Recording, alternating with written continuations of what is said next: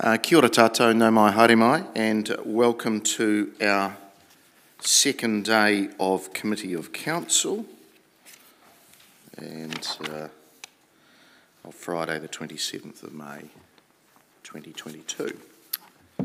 Councillors, we'll just quickly do some apologies, because we do have a couple this morning. I'll get that up on screen.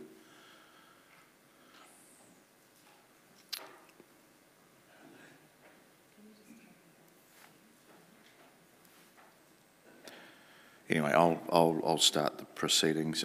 If we look to move that apologies be accepted for Councillor Meehan, and if we are continuing past 2 p.m, early departure for Councillor Mickelard. And Councillor Bowen?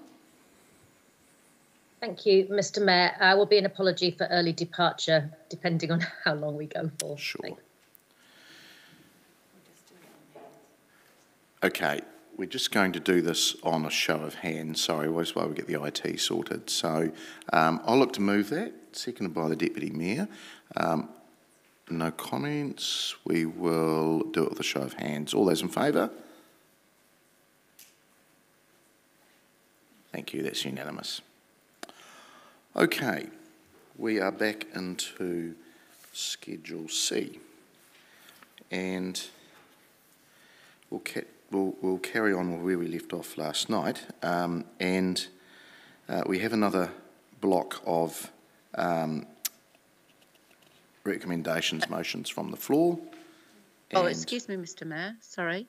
I don't think we addressed the last one in the green block, which is 1540 predator free. There was nobody. There was nobody. No one put that up. Okay, thank you. Thank you for explaining.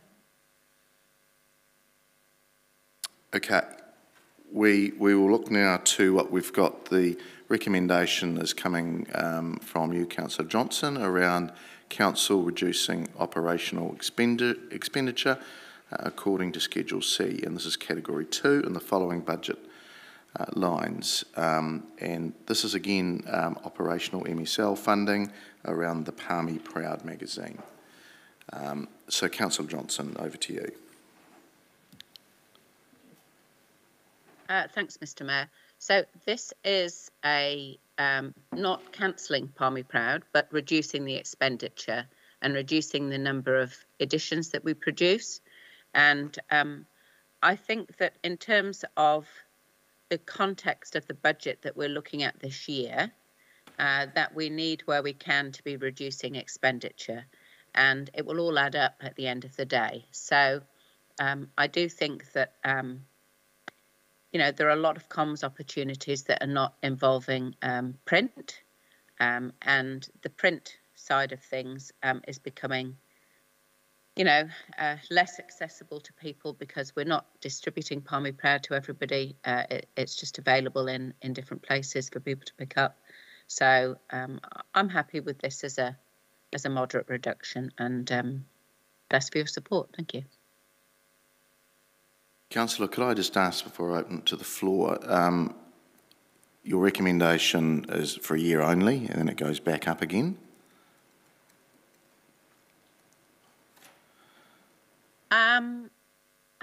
That's a good question.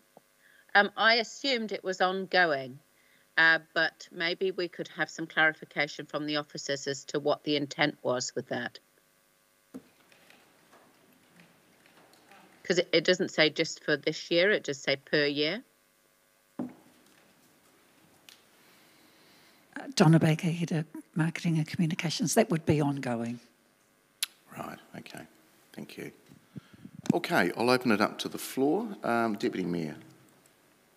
Thank you, Mr Mayor. I'm not supporting this recommendation. Through the questions yesterday, I asked around the value in terms of a marketing opportunity with Palmy Proud and the reach, and we heard that for a wider distribution, there were 35,000 copies. The local was 11,000, plus obviously it's available online. I think the opportunity to market the city in a way that is much more natural and authentic, telling stories and what's delivered through Palmy Proud, I think, has a bigger impact than maybe we realise. And if we are looking to reduce something within marketing, as an example, actually I think that the city marketing campaigns would be better to review, because my view is that in terms of the dollar spent, it's only $27,000 that we're considering. Actually, there's a greater value in continuing as we are and looking at how we run city marketing campaigns instead. So I'm not going to support this. I don't think that it's the right marketing budget to look at if we're looking for reductions. Councillor Finney. Thank you, Mr Mayor. I won't support this. Palmy Proud goes a lot further than what a lot of us actually know. I know my wife sends it to her family in the Philippines. I know several other families from the Philippines that send them back there as well. I would go the other way. I would like to see it put out a lot more, stands at the airport, places like that, as people walk out, something for them to read on the aeroplane. They get left on the aeroplane, etc., etc. But I don't think we spread it out enough, so I won't support it. Councillor Barrett. Thank you, Mr. Mayor. We live in a city that's got a lot of great stories to tell, and if this was actually curtailing distribution or pushing distribution online a bit more and keeping 4 editions, I might consider that, but I'm not prepared to cut in half the number of stories that we're telling and sharing, so I won't be supporting what's put in front of us today. Councillor Butt. Thank you, Mr. Mayor. Can I ask a question? Yeah, according to my maths, if we totally abolish the editions, we'll still be spending about $120,000 on this. So can I ask the officers why $27,000 is related to only 2 editions and other 2s are still costing? I think that was answered yesterday. You may not have, I'm sure you're in the room. The officers said that some are spread wider, the distribution goes wider, i.e. to different parts of 2-hour travel within Palmerston North, and the other 2 issues stay locally. So that's why it's an uneven fall. Am I correct? Yeah, thank you. Thank you. I thought I was listening. Councillor Harper. Thanks, Mr. Mayor. I will be supporting this. I mean, the officers were asked if they could put some programs up, so I think this is a program. It is looking from 4 to 2 issues per year. I do think that it's a great publication, and credit to the department for putting it out, and I do think it's a good publication, but I think going for two editions a year is a good amount, and I do agree with Councillor Barrett. If we could get more online, that would be fantastic, but at the end of the day, I agree with what the officers have put up, and I would go for the reduction of 27,000, so I will support the recommendation. Councillor Bowen, online. Thank you. I will support this recommendation. As Councillor Harper just said, we asked officers to put up the programmes where they thought we could make savings, and I think the Deputy Mayor said yesterday we shouldn't assume that was an easy process. I'm sure it was very difficult, but this is the programme that the marketing team have said can be reduced with some risk, but can be reduced. I'm sure they looked across all of the programmes that they could look at, and this is the one that they've suggested. So on that basis, because we're looking to make some savings, I will support this recommendation. Just before I go back to the mover for right of reply, look, if it was for a year, I would possibly support it, but this will be an ongoing cut, which has been signalled by the staff. So, like Councillor Barrett, I think there's many good stories, and a lot of stories which don't get into the mainstream media. So I won't be supporting it. I appreciate the mover and seconder's intent, and also the officers for offering it up. But actually, for 27,000, I just wonder if it's perhaps the wrong part to start looking at cutting. We're coming out of a pandemic. We need to tell our stories probably better now than we ever have. It's well regarded, the magazine. I was in Wellington last Friday and I saw some copies in a cafe I was having a coffee at, and it made me proud because the magazine was there. So we've just got to be a little bit careful that the cuts don't go massively deep. And again, appreciate the intent, but it's something that I just can't support on because it is ongoing. Back to you, Councillor Johnson, for right of reply. Thanks, Mr Mayor, and thanks, colleagues, for your comments. I did note that there were 4 submissions from the public asking us to reduce the money that we spent on city marketing. And myself and Councillor Naylor did ask some questions of staff around what potential savings we could make in city marketing. There is a programme for 150,000, I think, from off the top of my head, for city marketing. But you know, this is the counter offer, if you like, that staff have been able to produce for us. And so instead of putting up a proposal to cut an operational budget that staff have not indicated they feel there's an opportunity to reduce, I thought it was better to reduce this one. And it's directly in response to submissions on the annual plan. But, you know, you all need to make your own decision on this. Thank you. Okay, it's been well debated. We will now get the recommendation up and we will put it to the vote. So could you vote, please?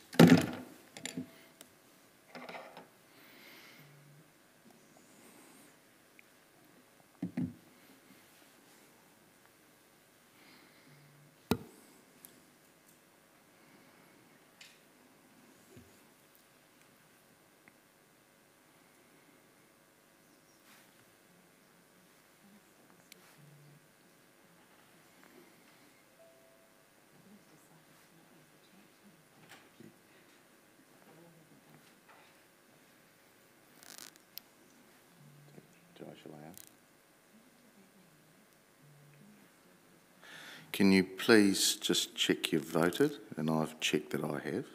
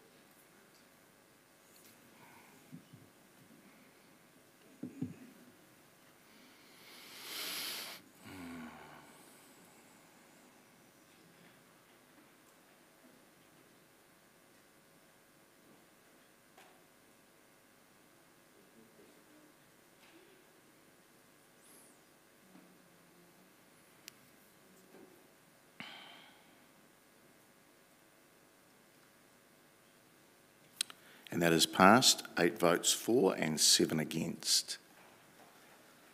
Right, we'll just get that up on screen.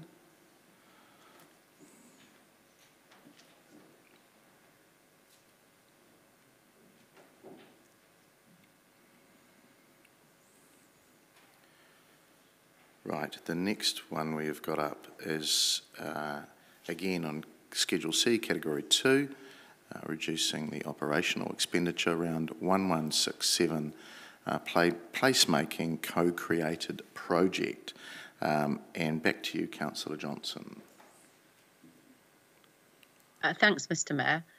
So this is around the activation in the CBD, and I'll note that it's not removing all of the budget, it's the reduction in the budget. And I'm happy to support this because the Palmy Business Improvement District is up and running now, and they directly have the opportunity to run projects like this in the CBD if they feel that it's beneficial for business. So I think that now that the bid is up and running, we need to be considering what projects they should run, what projects it's more appropriate for them to run, and seeing whether there might be some savings as a result for the rest of the ratepayers on CBD activation. So I'd ask you to support this one. Thank you. Thank you, Councillor. Are there any others wishing to comment? There being none, would you like a right of reply? Okay, right, we will put this to the vote, please.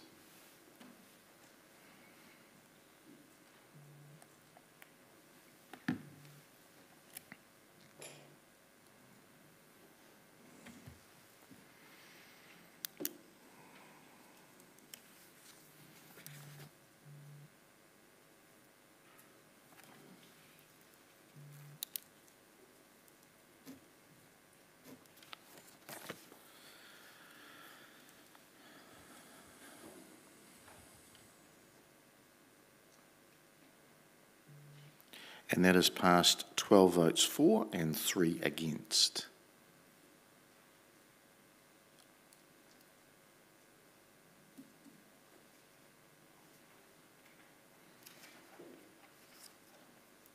Right. We move to the next one. And this is again reducing operational expenditure in Schedule C, Category 2. And this is around Program 1447, Earthquake Prone Heritage Building Fund. And again, back to you, Councillor Johnson. Yes, again, this is a reduction rather than a deletion. And I just note that I think it's reasonable that we make reductions across the board. We're making reductions in economic development, in arts and heritage, in community and in environmental and in council operations. And I think all of these areas need to share the pain in the same way that all of the ratepayers will be sharing the pain of the rates burden. And so even though I am a particular supporter of this fund and not, it's not high on my list of things that I would like to reduce, but nevertheless, I think, it will be a bit hypocritical of me to sit here and suggest reductions in everything except heritage and community, and you would all rightly berate me for that. So I'm trying to be fair and making some cuts across the board and not necessarily protecting some areas rather than others. Thank you. Okay, Councillor Harper. Thanks, Mr Mayor. I'm going to vote against this one. I think this is a fund that needs to be in here and it needs to be for the full value, and I think that there are some sacred funds, and I know I can fully understand why the mover has put this in here and well the officers put it up in the first place, but I prefer to leave it in because I do think there are buildings in the city that need to be protected, and that's why this fund is here, so that people in the city can come to us and ask for some support. So I do think that this fund should stay as it is. So I'm going to vote against it because I think the fund should stay as it is. I understand where we're coming from, but I think this one should stay as it is. So I'm going to vote against it. Can I just ask the officer, Chief Planning Officer, this fund is regularly oversubscribed?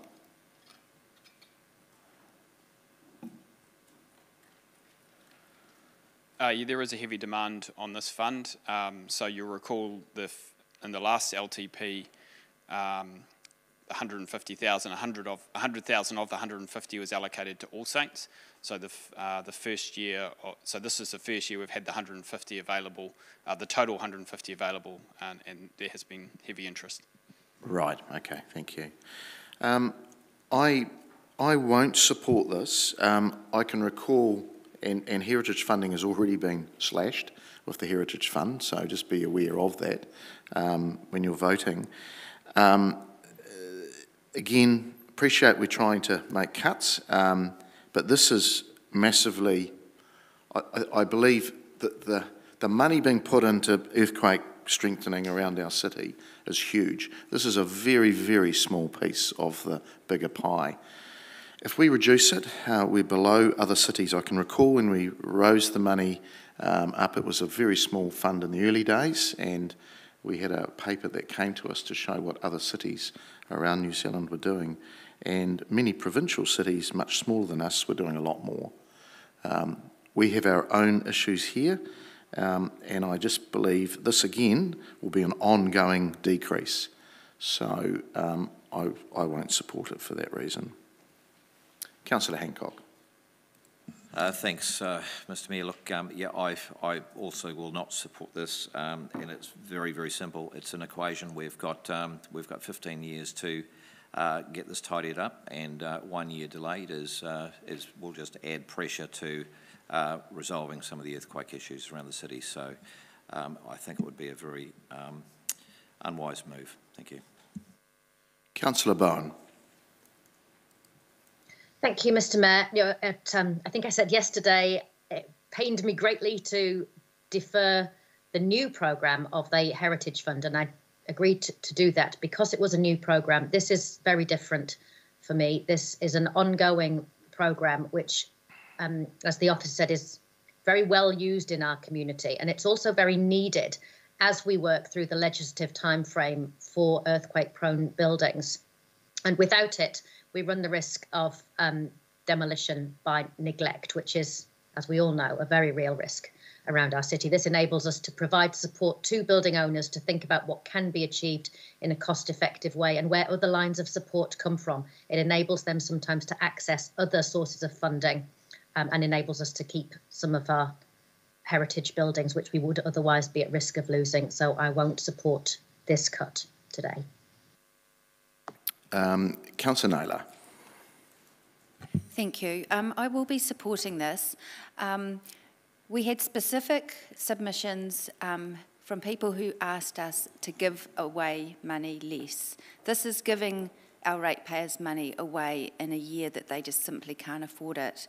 I'm hearing the comments, and I'm not sure what the actual wording is of the recommendation, but I'd be happy if the mover was happy to adjust that to ensure that it says for 1 year only, Earthquake Prone Heritage Building Fund. If we could add in for 1 year only, then I think that may help address the concerns that people have about the workload we need to do over the next 15 years for earthquake-prone buildings.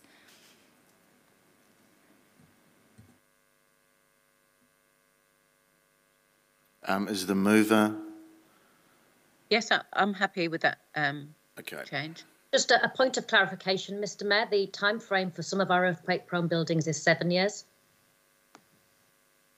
Yeah. Yep, that's noted, taken into account. We're just getting it up on screen. So it's been added into the recommendation, the following budget lines for 1 year only. Okay, write a reply back to you, Councillor Johnson. Yeah, I'm hearing that this is a difficult one, and the purpose in us going through this schedule is to have a debate line by line on items where we think we might be able to reduce. And I do appreciate that not everybody will want to reduce everything that I have suggested. Well, I haven't suggested, but I have agreed with officers that they've put up. And that's okay. But we do have to, at the end of the day, think about the general benefit to the community of putting this money in compared to other money that we're spending on other things. And to my mind, the direct community benefit of this money next year isn't as strong for me as perhaps some of the other operational funding that we're looking at. And so it's for that reason that I'm suggesting we make the reduction this year. It is difficult. This is a difficult process, but there has to be some give. Otherwise, we're not going to get the reductions that our community have asked for. Thank you. Okay. We will look to vote, please.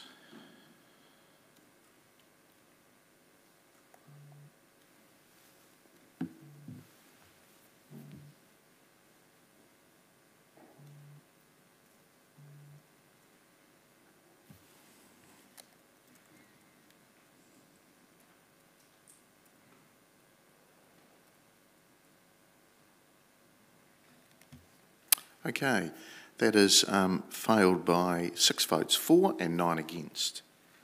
Right, we'll move to the next one.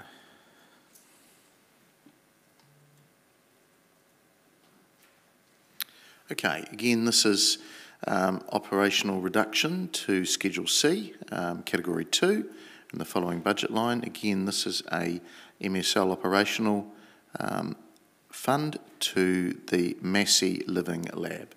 Councillor Johnson, back to you. Thank you, Mr. Mayor.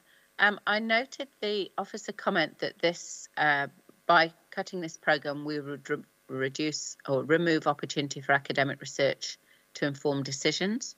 But I don't really think that council should be in the business of funding academic research. You know, I say this as someone whose husband does academic research. I think that actually academic research can be funded by people other than our direct ratepayers. And so I feel that this isn't a priority programme in a year when we're trying to make some budget cuts and to show some restraint. Thanks. Councillors, I won't look. We're making progress, and it's healthy to have this debate in the cuts that we need to make. But I'm really loath to cut partnered funding. This does come with quite a high level of risk, and I would think that the academic research is just one part of it. It actually gives us a report and a program of work which officers and indeed the community can then use. Since I've been at this table, I can recall many different Living Lab projects, whether it be around transport, waste minimisation, and climate change. So I'm not going to support it for the fact that I couldn't look the VC in the eye and say, we're really partnering with you as a city. Because I don't think we would in doing this. And likewise with some of the other programs that are up as well. Happy to take stuff which is has a more an individualistic cut to us as an institutional organisation, but when we're partnering with people, this is slightly dangerous territory. Councillor Barrett. Thank you, Mr. Mayor. If I might, a question through to officers to understand if cutting this funding in a month's time would disrupt ongoing projects.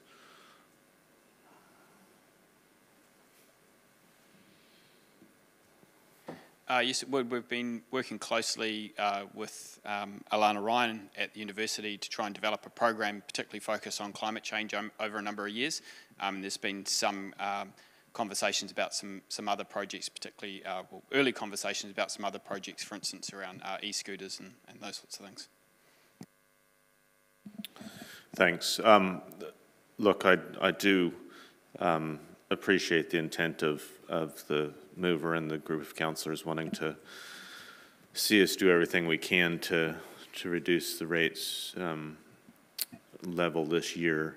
But for me, this is a no-go territory as well from the relationship point of view, from the disruption that would be caused in a very short time to ongoing activity there. And I think we need to be a little bit careful with the academic research label and how we apply that and frame that. The point is we've got a significant resource of expertise that we are very lucky to have in our community, and for a very small marginal investment, we can harness that and bring it to help answer questions that are relevant for decisions at this table.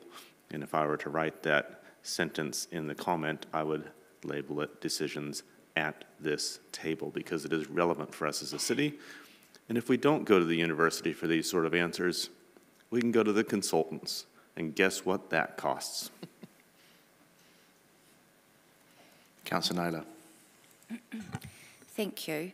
I also think that our relationship with Massey is important, but I think some elected members are overstating how fragile that relationship is and the impact of one change to one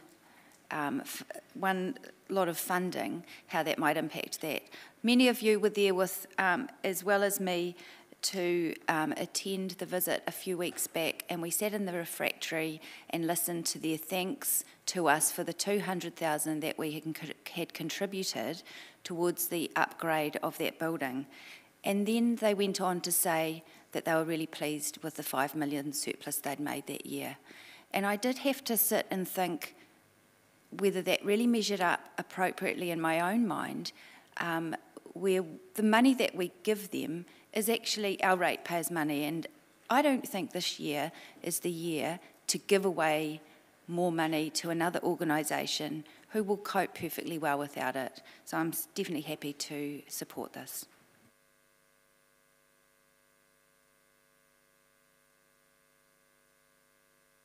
Just like to correct one of the comments there. It was not $200,000 that we gave the refectory. I said that was what they had said at the time. I'm not saying So whether it was correct or not. The office is 150. They thanked us for $200,000. 150,000 was what we did. Oh, they must have got it wrong then. Yeah. So it was 150,000. Back to you, Councillor Johnson. Thanks, Mr. Mayor. Look, I know this is not a lot of money on its own, but it's about the overall context, which is a situation in which we've had hundreds of ratepayers come to us and tell us that the rates burden is going to be too high on them next year. And they've asked for us to do whatever we can to reduce that burden. And part of that is a process of going through areas where we can make cuts in spending. And so I know that every line item, you know, one of us, if not more than one of us, can put up a good argument as to why it could stay. But there are also good arguments where, you know, things have to go. And this is not really, I don't think, going to have a big impact on welfare, on wellbeing outcomes for the city. I really don't. So I don't think this is a critical programme. And I don't think that we need to be spending $27,000 of ratepayer money on it. Thank you. Okay, councillors, we will look to vote, please.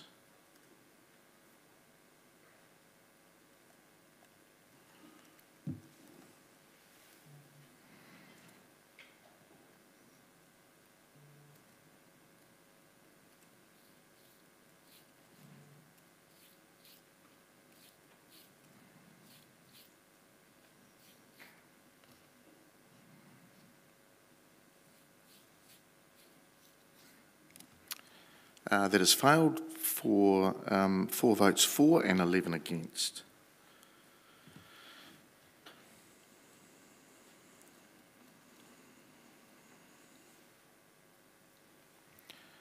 Okay, we'll bring the next one up. And this is around, again, further reductions to operational expenditure around Schedule C, Category 2, and this is Program 1480, Sponsorship Opportunities for Council with Economic Benefits. And back to you, Councillor Johnson.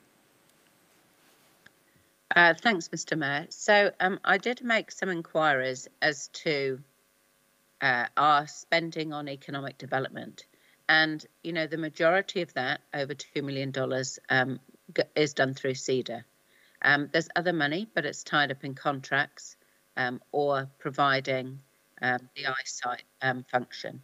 So if we're looking to make sure that all areas of council do bear some reductions, then this is one area of economic development that I feel we could make a cut on. And so it's not budget that is committed at the moment. So it's more a lost opportunity cost than actually something that isn't going to be done that was done, promised to be done. And so I think in the scheme of things, it's only fair that economic development should also be part of the cost-cutting measures. And so I'd ask you to support this one. Thank you. Councillor Harpiter. As you'd probably expect, thank you, Mr. Mayor, I will not be supporting this. I think this is about attracting conferences to the region. We have attracted the LGNZ conference, which is fantastic, and I think we need this fund to attract conferences to the region for Arena and for the conference and convention centre. That's exactly what this fund is for, which is what I asked the officers, and that's what they said this fund was for. So I think it is underutilised because of COVID, and that's why there is some funding left in it, because we haven't had the opportunity to be able to use our facilities because we've had COVID. So I do think there is some opportunity for us going forward to be able to attract big conferences into the region, and I do think that we're a little bit, I think we need to look to the future. We need to be optimistic and say, yes, we do want to keep this fund in play so that we can actually get some big conferences into the region, so we can build our economic development and we can be a city that has that opportunity. So I will not support it, and I think that that's what we want for our city. Councillors, I won't be supporting this, as I said earlier. I'm very loath to cut partnered funding, and really this gives council no opportunity to attract Zippo, anything that isn't locked down, contracted, and we will see quite a slide when the word no goes out to every opportunity. It really is a fund, the 50,000 we have here, and I could have, for a year only, I could have taken or supported a possible hit to it. But this is ongoing. So this effectively means we are closed for business. It means that the dollars, the 50,000 that attracts millions, literally will not be there. And the cut actually goes much deeper. So this will be the last year, if you are voting for the last year of supporting the New Zealand Food Awards. You'll be the last year of supporting any extra activity over and above what happens in community level at Arena. That's what this fund does help. So, again, we just have to be careful on cutting partnered funding. I do note there's certainly other items here that have been left out, but this one, I know that they're easy targets and I appreciate they're being put up, and it's healthy to have the debate. But we will be cutting off our nose to spite our face here, so I won't be supporting it. Deputy Mayor. Thank you, Mr Mayor. I'm not going to support this recommendation either. I think the way Councillor Johnson outlined it in terms of it being a lost opportunity is really the reason I'm not supporting it. I think we've set processes up in this organisation to try and depoliticise some of the requests that we get, and very much like the SPG funding, where there's an opportunity for groups to go through a specific process. I see it the same with this, where if we remove this fund, because essentially a portion of it has already been committed, and so what the proposal is to remove the rest of it, I've got concerns that we will then have groups coming directly into the council chamber asking for support, sponsorship support, and our track record for saying no outside of an annual budget or long-term budget process is not that good. We don't typically stick to the plan outside of this process. And so actually I think that the sponsorship fund gives an opportunity for us to just direct people to that, where they can go through a process, and if it suits, if the budget's appropriate, then staff will make the call. So I guess that's the key reason. The other thing is we heard a brief comment from an officer yesterday to say that we had missed out on a band or a musical act of some sort coming to Palmy because of the lack of sponsorship or partnership opportunities with the city. And I guess, look, in the bigger scheme of things, I'd hate to think we were saying no to someone like Beyonce because we didn't have a sponsorship fund. So we just can't risk that. I would urge you to oppose this recommendation. Councillor Barrett. How do you follow that? Yeah, look, the timing's just all wrong here. I mean, we're in a situation where we're turning back on venues, we're turning back on conferencing, we're turning back on events. And why would we turn the taps off in a way that actually cuts that off? Councillor Naylor. Thank you. I'd just like to try and provide a little bit of balance with what I think are some very emotive statements that have been made. We have a $4.5 million budget that we invest in economic development. That is what is in our draft annual budget. If we take $42,000 away from that, I don't think we're saying that we're closed for business. I don't think that means we've got no ability to attract. We have an economic development agency that we give around $2 million to do that exact work. I mean, I've put some councillor help inquiries in over the years about how this fund has been spent. And what has come back to me when I've looked at it, I've thought it really does have quite minimal direct benefit to our ratepayers. This is a small amount of a very big fund that I think is appropriate for us to trim down in this year, in this current challenging environment for our ratepayers. Councillor Bowen.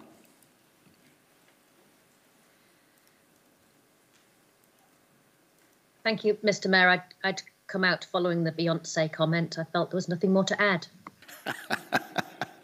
Okay, back to you, Councillor Johnson, for right of reply.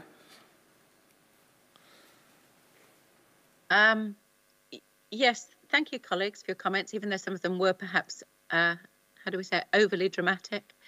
But I really don't think that this $42,000 is as significant as some of you are suggesting. And the other thing to say is, let's be clear about what this is. It's a kind of a sweetener to organisations to come and do business here. Now, is that what it takes these days to get someone to come and bring a conference to Palmerston North, or to bring a musical act or whatever else to the arena? I mean, because if it is, I think we need to be looking at how we're doing things. So I really, you know, I know some of you are kind of quite keen on this sort of gig economy and think that it's very important. And no doubt it does bring benefits to the city. But, you know, is it really fair to ask ratepayers to pay $42,000 to give that money away to other organisations to entice them to come to Palmerston North? And I'm thinking that it's not that fair, honestly. Okay, we will vote now, please, to the recommendation.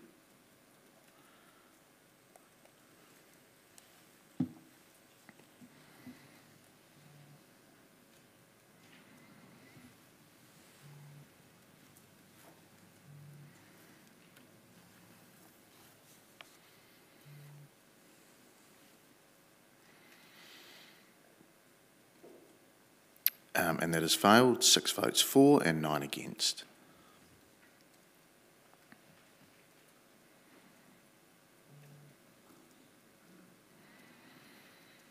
All right, we'll go to the next one.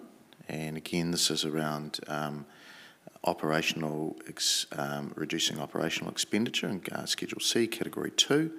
And this is 1724, Citywide Diversion of Waste from Landfill Investigation Studies. Back to you, Councillor Johnson.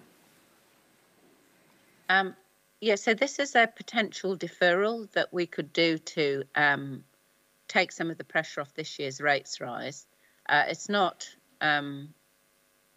cutting the programme entirely, it's deferring it.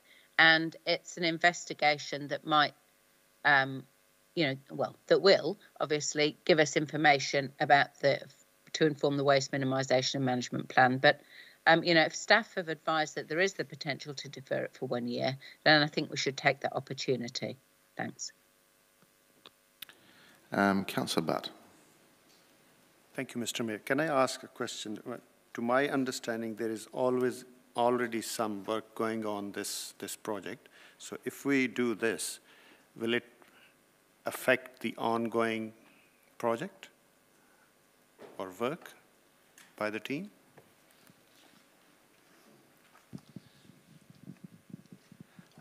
Morena, acting GM Resource Recovery today.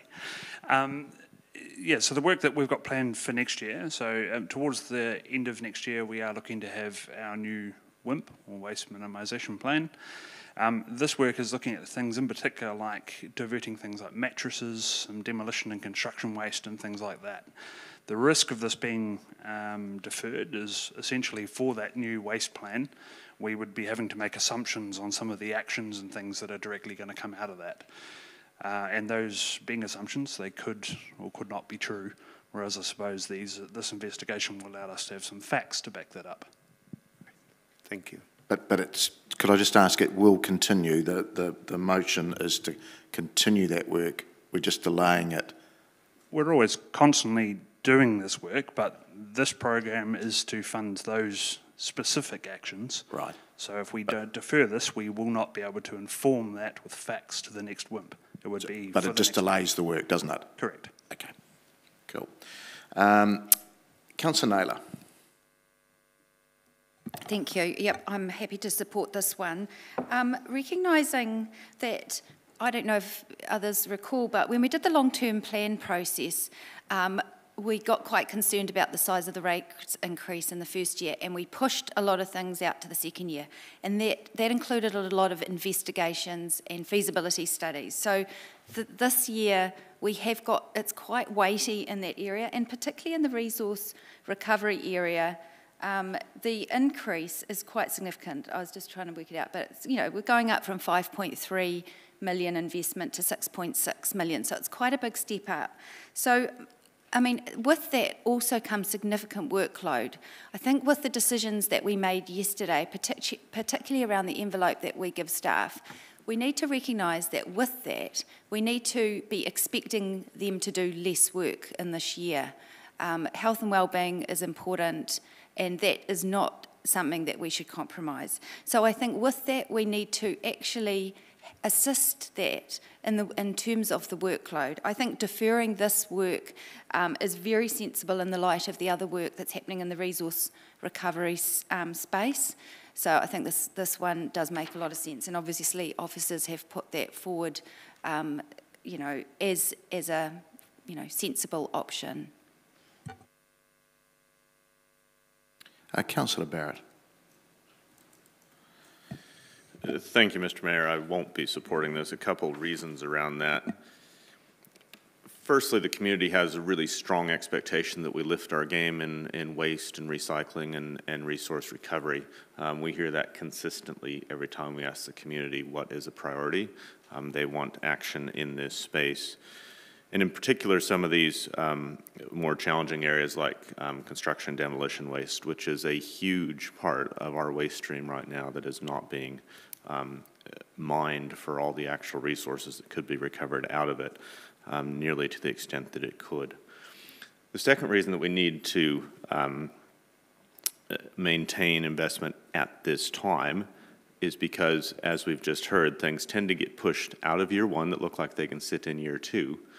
The risk is that now if we push it into year three, we actually are right back into the situation that we were before this long-term plan, and that we don't actually have the information to hand to actually inform the investment direction. We need to do investigations in year one and year two so that we can set up our next long-term plan on the basis of solid evidence about what will be most effective in investing ratepayer funds during that next phase. So as we've heard, the Waste Management Minimization Plan is up for renewal, and it's not too long, and we'll be starting to build the next long-term plan. We need this sort of information to feed into that so that we as a community can lift our game around resource recovery. Councillor Beattie. Thank you, Mr. Mayor. Normally I wouldn't support this, but I am going to support this because I think there's going to be a lot of directives from the government. We're already hearing a lot of things like the food waste coming through nationally through government. So I think actually it would be a good time just to pause, wait for 12 months and actually see what money and stuff and directives have come in from the government about this. So yeah, I'm just happy to put this on hold for 12 months. Before I go back to you, Councillor, for right of reply, what gave me some heart is the work still, the actual physical work still continuing. Just the other day I had Central Demolitions talking to me about the construction waste that they are doing and minimisation of that. And I had a visit out to timber recyclers out at our resource recovery centre, and the work actually is happening. This is the investigation stuff to back up those claims. The officer said that that will be delayed. It won't stop, just it is delayed. So I'm comfortable that we can continue making some real efforts in this space. And as Councillor Beattie said, there has been a massive change in government direction. They were absent at the table for many years in this space, and we're getting government legislation and reforms coming out almost weekly and monthly on this space. So I'm comfortable that we won't stop some real work happening by just delaying the investigation a year, as long as it does happen, and I'll be right behind Councillor Barrett supporting it next year. So I'm happy to delay this and support the motion. Back to you, Councillor, for right of reply. Thanks, Mr Mayor, and thanks, colleagues, for your comments. I just note that we're almost at the end of this yellow category of items, where there was the potential to save 681,000 operational, and so far my calculation is we've saved about 40,000. So this programme is an expensive one, and I think deferring it by a year would give us some significant operational savings in a year where we're under pressure. And I don't think that it will have a significant adverse effect on our waste minimisation efforts in the longer term. So I'd ask for your support. Thank you.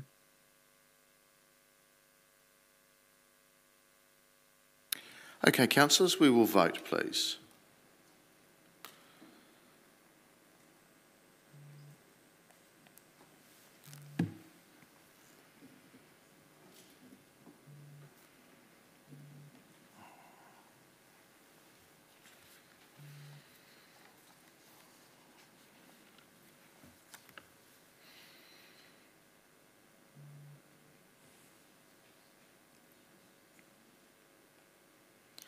That is passed, 11 votes for and 4 against.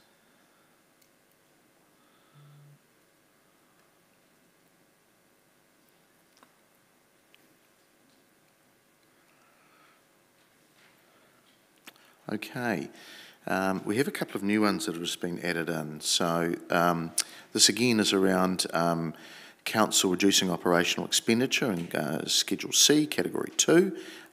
And it is Program 1145, Green Corridors Project, and the continued development of that. So that's Councillor Naylor, over to you. Thank you. This is one I'm happy to support. Obviously, I love the work that Green Corridors Project deliver, and I think that's really important. But my reason for being happy to support this is twofold. One is that later we will be looking at a recommendation to increase the amount of trees that we plant for the purposes of shade. And in my mind, that is a higher priority than, and so it's really a substitute or transference in my mind. I think where we add things in, we should actually look to perhaps take something out to support that rather than continuing to add and add on. So that's one reason. The other reason is this is the sort of work that sometimes community organisations get behind in terms of voluntary effort. It was only, I think, last week or the week before that, someone contacted me from a large organisation saying, you know, we want our staff to be able to donate and plant some trees. Can you put us in touch with someone? So via Hannah, they were put in touch with the Green Corridors Project, and I'm hopeful that that will enable the similar sort of work that this project does, but through volunteer effort. So for this year, obviously, just 1 year only, I'm happy to support this reduction. Can I just get clarification from officers? This is continued, isn't it? This is a reduction that continues. I'm happy to. Correct. I'm happy to include the words for 1 year only. Okay, is the seconder okay with that? Okay, good. Well, I'll put that in. Look, councillors, I'm going to stick to my comments from earlier. I'm loath to cut partnered funding. Green Corridors came with us to the local government Excellence Awards a number of years ago. And I couldn't look Selwyn York in the eye and just say, we're cutting all this. They won a national award for the work that they did in that Green Corridors project. The 90-odd thousand that we fund this organisation, we get literally hundreds of thousands of dollars back in community effort and other partners as well. So again, I appreciate that we're doing the cuts. We've just got to be careful we're not cutting fingers off while we do all this. So I won't be supporting it. Councillor Beattie. Thank you, Mr Mayor. I totally agree. This is short-sighted, and this is just a kick in the guts to all those volunteers up there. I mean, the amount of work they do in that Green Corridors and the asset that we've got for the city. I mean, I'm not supporting it. Councillor Barrett. Yeah, thank you, Mr Mayor. One of the keys to success for Green Corridors has been continuity and having people that are working in that space over time, so that when community groups do come to us and say, we'd like to do some planting or we'd like to be supportive, that there's actually a point of contact and they can actually get on and do that. And so I find the argument that's being put forward fails on that ground, and that if you pull out the continuity, we actually lose a whole lot of coordination and a whole lot of benefit in that space. The other thing that I'd point to is that as this program matures, the maintenance needs do continue to grow. And I remember the last time we had Green Corridors in this chamber, they talked about how a lot of the first generation plants that are in there are now beginning to mature to the point that they're actually needing to put that second layer of canopy plants in and make sure that those come up and through and succeed, and that we don't actually run ourselves the risk of going in the opposite direction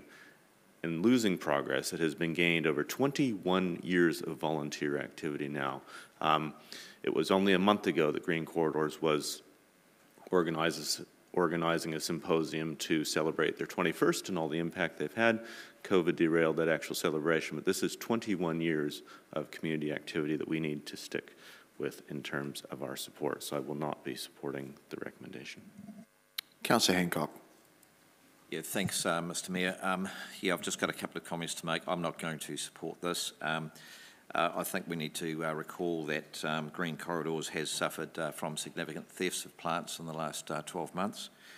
They are a flagship group in terms of volunteerism within the city, and they provide very, very strong benefits for the community as a whole. So I most certainly won't be supporting this, and I agree with Councillor Barrett's comments around going backwards. Thank you. Online, Councillor Johnson. Thanks, Mr Mayor. I won't be supporting this either.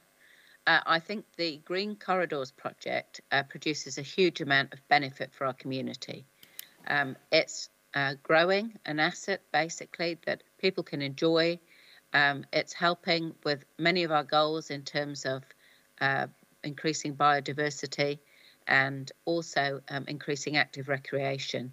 So, as others have pointed out, you know, the dollars that you put into a voluntary organisation are refunded many times over by the voluntary effort of the people involved. And it is true that Green Corridors came to us not that long ago to explain some of the challenges that they were facing. And I think it would be, you know, it would be really a step too far for me to see us reduce this budget at this stage. So I'm not going to support it, and I hope you won't either. Okay, back to you for right of reply, Councillor Naylor. Yeah, thank you. Yeah, I also really appreciate the work they do, and I think it's valuable. In terms of continuity, I think we need to acknowledge that we would still be investing $70,000 into this in the coming year if we did reduce. So I think that's still significant, and I think the volunteers that work in this space are also our ratepayers, and I think it's widespread view enough that our ratepayers are wanting us to look at ways to trim things back for this year, to soften the blow. And so I think that they would actually understand, but that's just my view. Okay, councillors, we will vote, please. Oh, sorry, how do I cancel that? I voted wrong.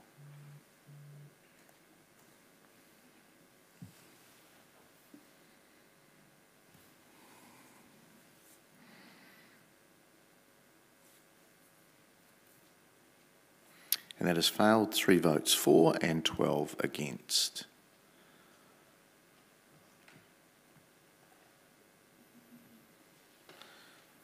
Right, we have another one that's popped in. So this is from Councillor Naylor, and again this is around reducing operational expenditure, Schedule C, Category 2, Program 1464, Massey Arts Funding. Councillor Naylor. Thank you. Once again, the officers have put this up for our consideration. And when I thought about this one, I did recall discussions either last year or the year before, I can't remember which one, where it was said that this was just, we were going to continue to fund this just for one more year. So I was a little bit surprised to see it included still in this year's budget. So I'm certainly happy comfortable for this one to be removed. Could I just get an officer comment just to explain that? Is there, in response to that, please? Stephanie? Just to put you on the spot. There's a microphone just there.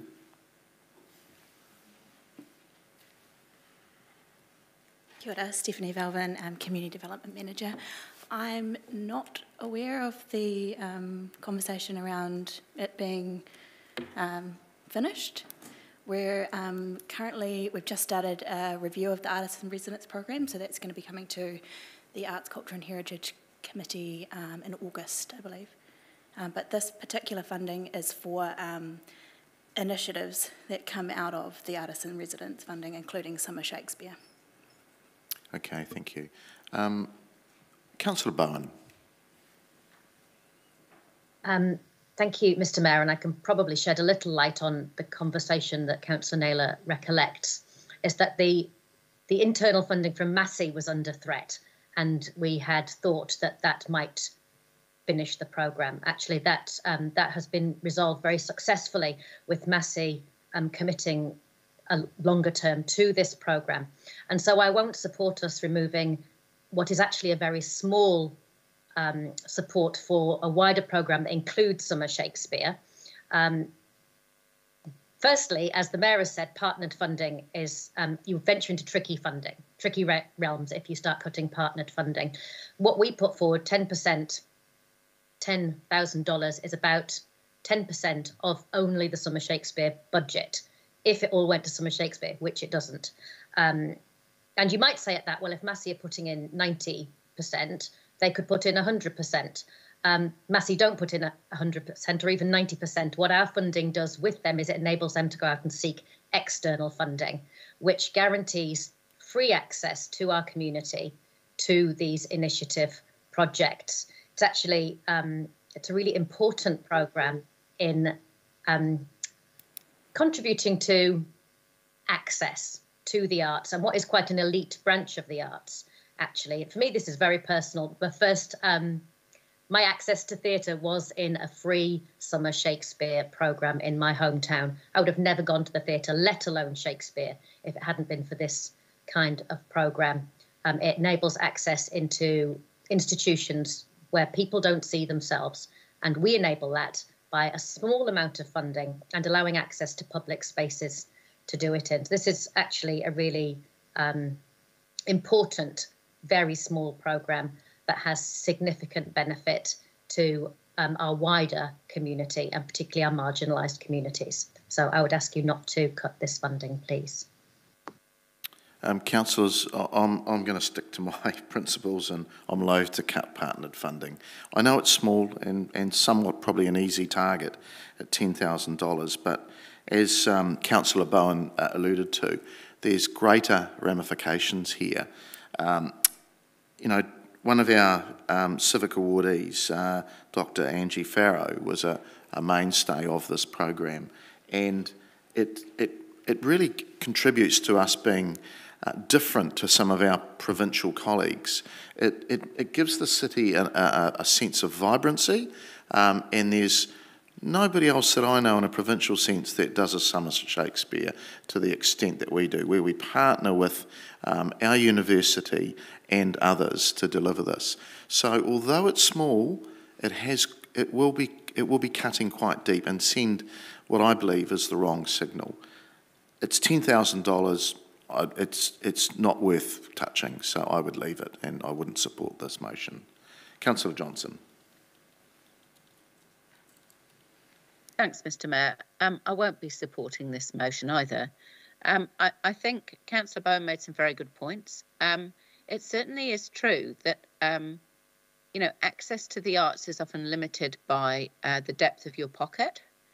Tickets to things are often quite expensive, but here's an opportunity for a free experience of the theatre in the open air that Summer Shakespeare provides. And I think the amount of community good that's done through that is quite large for the very small amount of funding. And then there are the other aspects of the Artist in Residence programme where, you know, at the moment, free workshops are being provided by the current Artist in Residence. You know, there's a, I guess it's possibly unseen by some councillors, but those of us that move in those spaces see the benefits to the wider community that this programme brings. And I think, as the Mayor said, for the small amount of funding that it is, it does a huge amount of good. And so I'd encourage you not to cut it. Thanks. Councillor Harper. It's all been said. I'll just say I'm going to oppose it because of the partnership with Massey. Back to you, Councillor Naylor, for right reply. Just two things really that I heard through submissions. One is to please give less money away, and the other one is focus on what's essential. And I love the work that you know, that happens in this space, and I think the arts is important, but I think it's something that our community is asking us to contribute less to this year. So it's a difficult decision, but that's my reason for supporting it. Thank you. All right, we'll put that to the vote, please.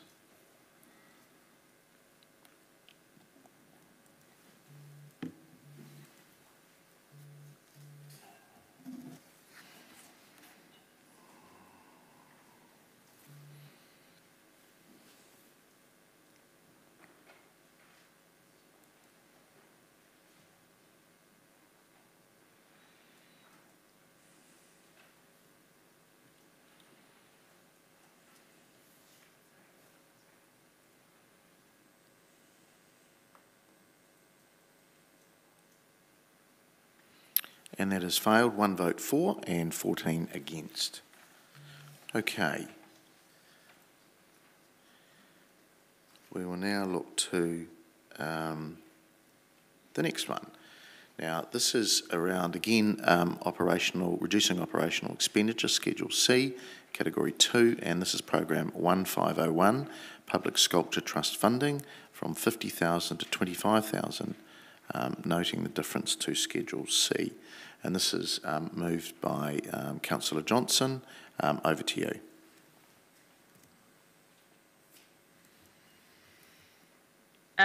Thank you, Mr Mayor.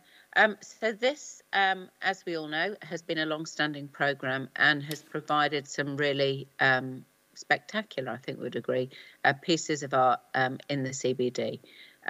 But it's not without its critics. We received a lot of submissions asking us to cut this programme. And so, to my mind, some balance would be perhaps to reduce the funding to the programme. And I understand that, you know, this is not necessarily going to be a popular move with some around the table. But nevertheless, I think we do have to take heed of submissions. There's been a whole lot of benefit to the city in having the Public Sculpture Trust and the co-funding that they've managed to attract, and I'm certainly not denying that. But I do think perhaps the time has come to scale back a little bit on this programme and achieve some savings. So that's the thinking behind this proposal. Thanks. Councillor Beattie. Thank you, Mr Mayor. We've spent a lot of time with the Sculpture Trust in the last few years working through this relationship, and we've got a memorandum of understanding, and they put in a lot of work and a lot of money and a lot of time to get us some absolute amazing pieces of sculpture in the city. It is totally unwise to be cutting this budget, and there will there'll be ramifications through this trust that we have with the Sculpture Trust. So I cannot support it. And again, I think it's something that would be short-sighted.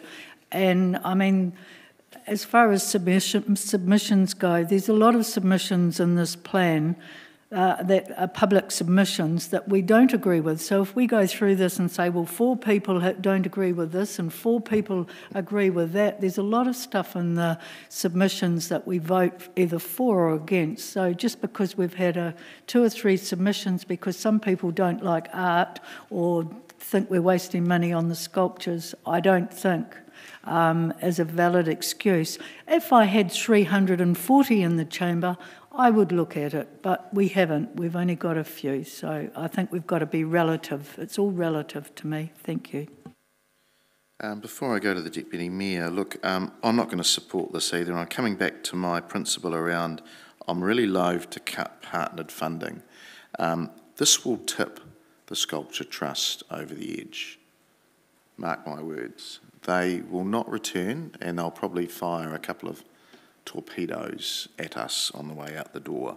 They've provided, and I just did a little add up, and I may even have some of my, and I'm probably being a bit conservative here, but they would have provided, in context, around $2.5 million worth of public art gifted to the city and the people of Palmerston North over the last dozen to 15 years. Yes, some submissions have been made, and like Councillor Beattie said, we've got some, but actually some of them have been made in ignorance too, not really understanding that the city is the minor player in this partnership. We provide $50,000 a year and we get many hundreds back every year. I understand some people see it as throwing away money and it's art is subjective. But actually, again, it comes back to making us a little bit different from our provincial colleagues. We're a university city, we're a cultured city, and this adds huge vibrancy to our city. Again, I just think it's not cutting a finger off, it's cutting a hand off, so I won't support it and ask you not to as well. Deputy Mayor. Thank you, Mr. Mayor. I'm also going to oppose this.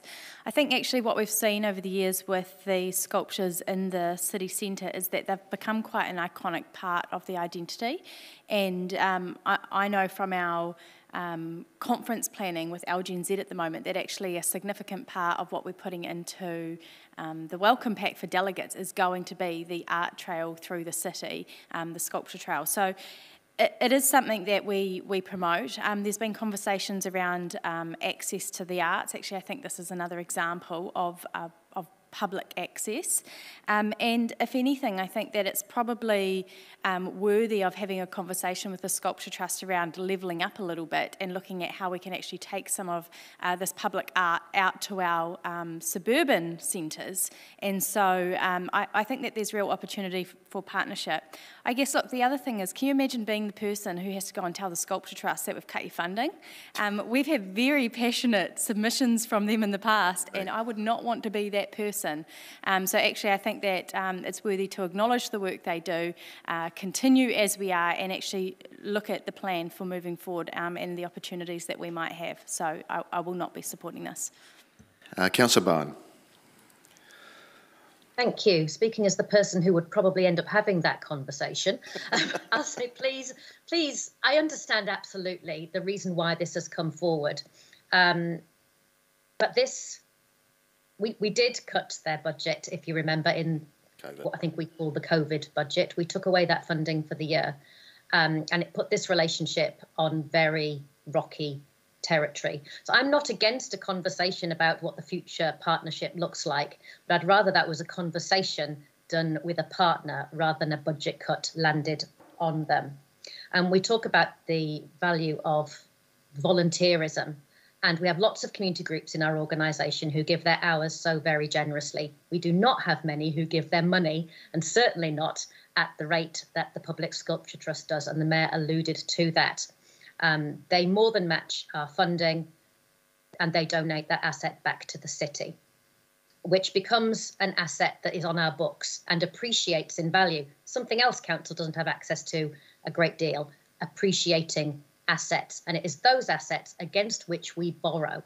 So actually, the benefit of public art is not the subjective, do I like it or not?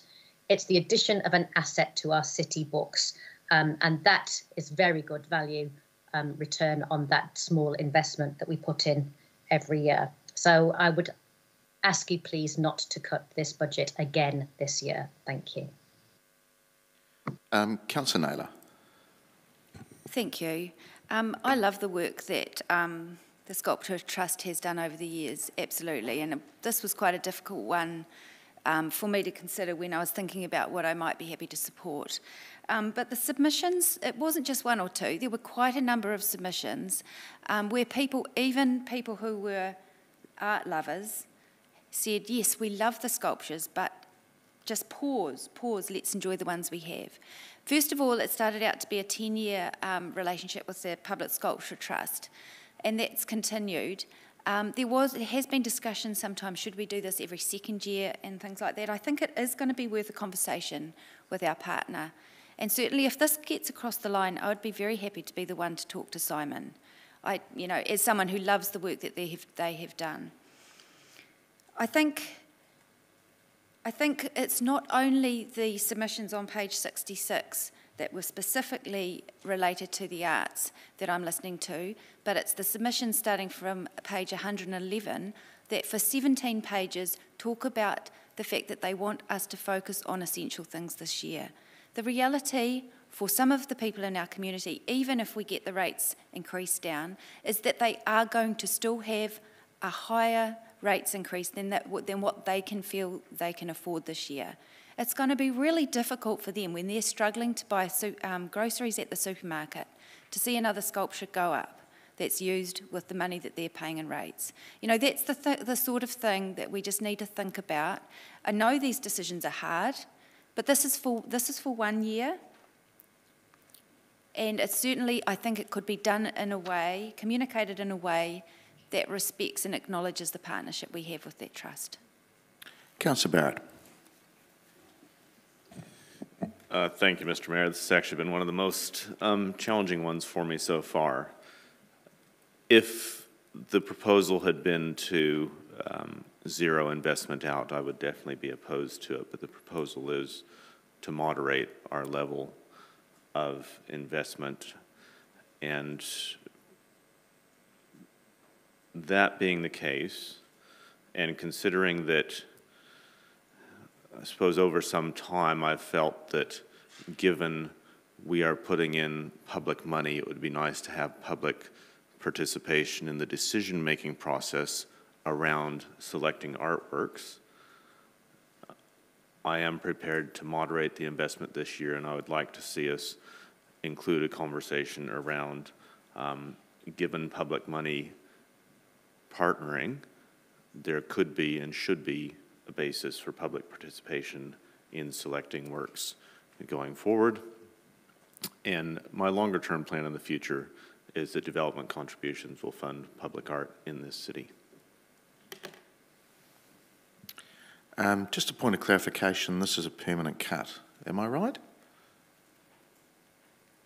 Mr. Mayor, I'm happy if the mover is happy for us to add in for 1 year. Okay, yeah, it is a permanent cut unless we change that.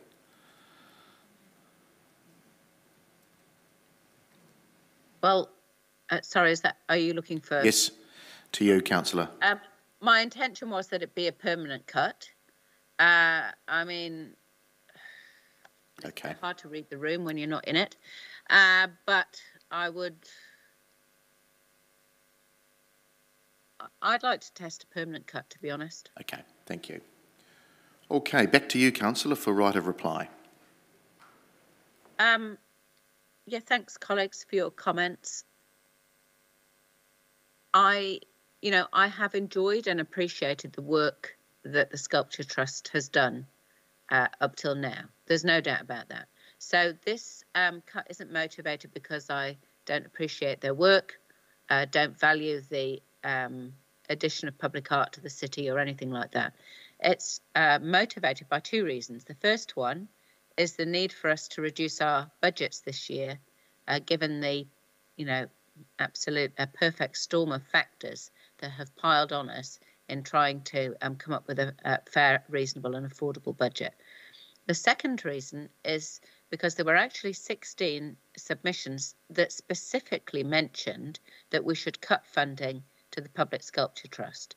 So not general submissions about the arts, or I'm not talking about submissions about rates in general, but 16 submissions that identified this as an area where people felt we could make a cut. And given that we are attempting to make some cuts, I'd prefer them to be in areas that the community has identified. I mean, when we go out to consult, that's what we say to people, isn't it? We say, look, if you think we should be spending less money on something, tell us. And people have told us. So I think we should be listening to that. And so it's not about getting rid of the programme altogether. It's about scaling it back.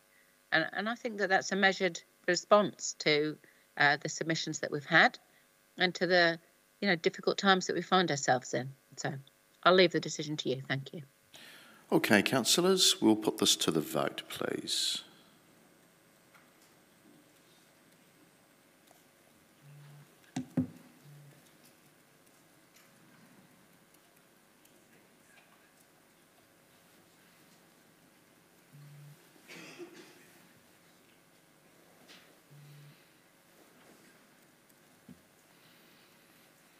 And that has failed. 5 votes for and 10 against.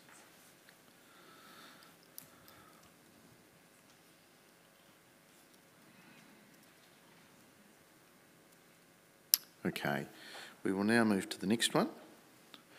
And again, this is from Councillor Johnson. This is around reducing operational expenditure.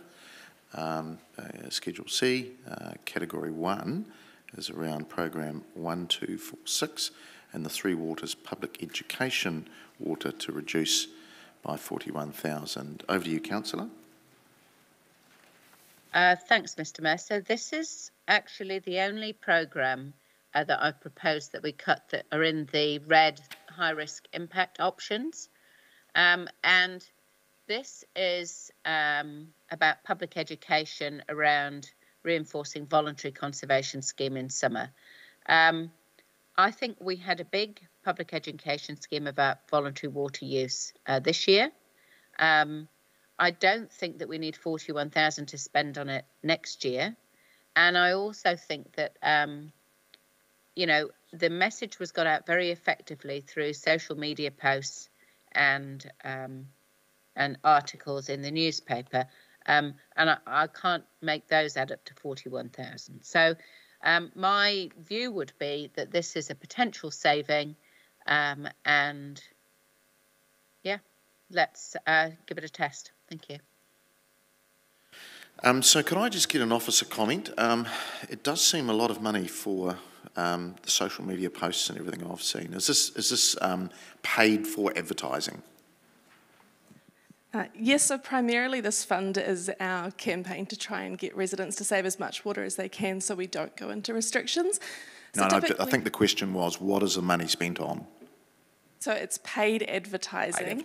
Part of it is in the lead up to, but we have a contingency in there in case we do need to go into restrictions. Okay, thank you. Just with the officer's reply, I will support this. There's other ways of messaging that are not paid advertising. So we have a big and large and strong media team. And I think, again, going back to those principles, this isn't partnered, this is us. And I think we can do things slightly better here and slightly more prudent. Councillor Barrett. Thank you, Mr Mayor. This program has been very effective, as we saw in the very well-prepared sustainability review recently. One of the highlights that was drawn out in the Three Waters space was the extraordinary success. I think it was 1 million litres, I think it might have been a day, 1 million litres a day that was being saved in this city, principally in response to a well-run campaign. Now, I'd hate to think that we reward success by cutting funding before we actually have established those patterns of behavior over time in this community. And I accept the argument that at some point in the future, there may be enough behavioral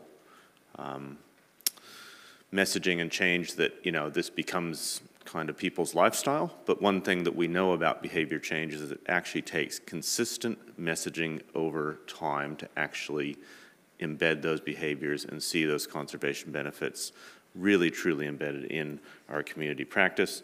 And water conservation is an area that pays for itself many times over, not just in terms of the water treatment plant, but in terms of the whole of the 3 water systems. So I'd encourage you to vote against this so that we can maintain support for establishing a very strong water conservation culture in this community.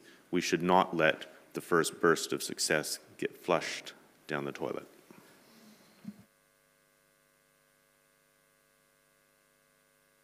Deputy Mayor. Thank you, Mr. Mayor. I am absolutely opposing this recommendation. If you think back to yesterday when we were talking about receiving the summary of submissions, the officer comments, there were many elected members who made reference to the annual budget campaign essentially being largely driven through social media and about how that shouldn't be our only option. The paid campaign that goes with water conservation efforts doesn't just cover social media, and I don't think that we should move on one day and then say, well, actually, this campaign we will only rely on social media. We can't put things in the newspaper, we can't put things on the radio for free. Our partnerships in the community are not that good. And so actually I think that we need to consider the difference in reach that we will have with water conservation efforts if we decide to remove the paid campaign from this. Now is not the time to step back, I think, on water conservation efforts in any form.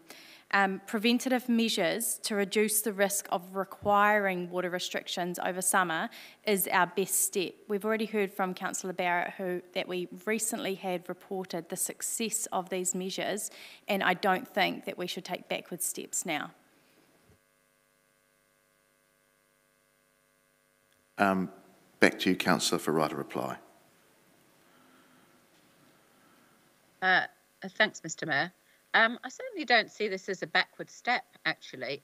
I see this much more as having confidence in the community that the message about water conservation has been received.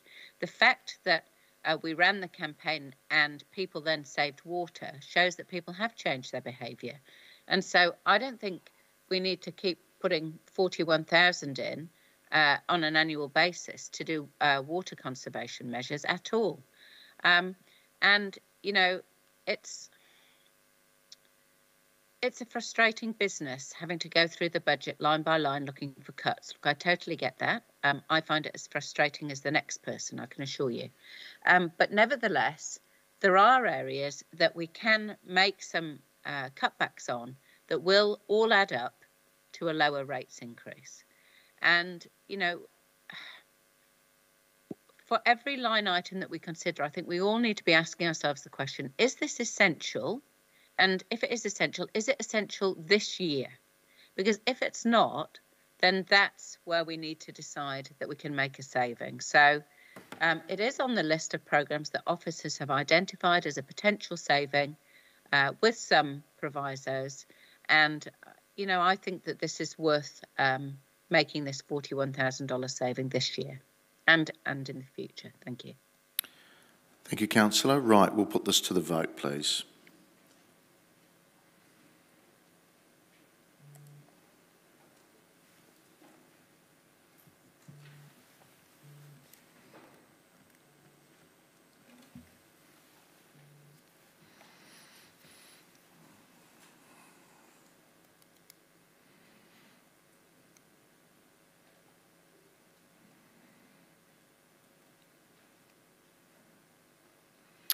And that is passed, 10 votes for and 5 against.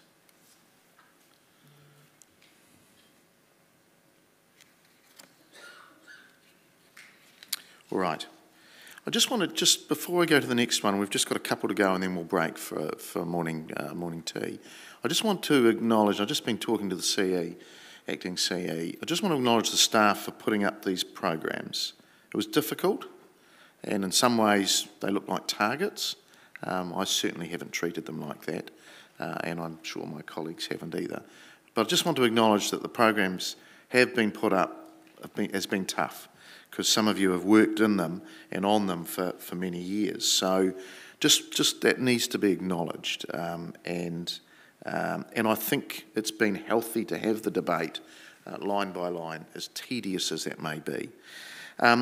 Before we break, we've just got 3 extras that have not been listed from staff and have been brought through from elected members. So we'll go through those, and the next one, I'll just bring the next one up.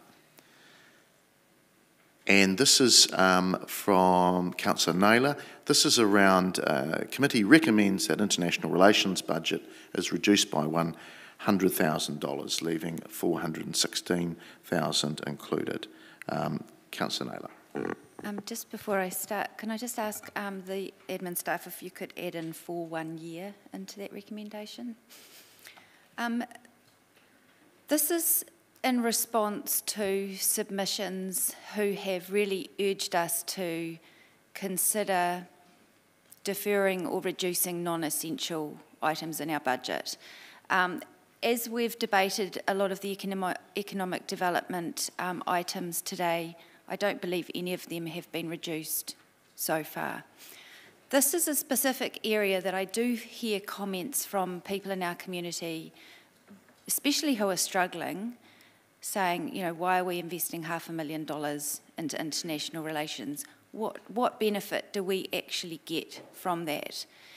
And whilst I acknowledge that there is some benefit in being in this space, I think the direct benefit to ratepayers is really quite limited. This is an area in this year, for 1 year only, that I think we could trim back. I asked some questions in terms of the allocation of that budget and how that is divided up. There has been some of it traditionally that's around student grants for travelling, and I don't think that's probably necessary this year. I think some of that, I mean, my concern is also, I don't think probably this is the year to be doing overseas trips. I asked that question, I'm not sure if there are, but the officers came back and said that yes, there would be some overseas travel included. I don't know if this is the right year to be having overseas travel for the purpose of pursuing our international relations. We can certainly have meaningful interaction over Zoom meetings, and the overall benefit to our ratepayers in this year, I think, do not equate to the level of investment that we currently have in this space, which is around $500,000. So I'm proposing this as something that we can trim back for 1 year only. Okay, thank you, Councillor. Look, again, I'm going to stick to my principles, and I'm loath to cut partnered funding. And the Council, again, understand people want to look for cuts, but man, this is one program that has multiple layers. And I suppose you need to understand it too.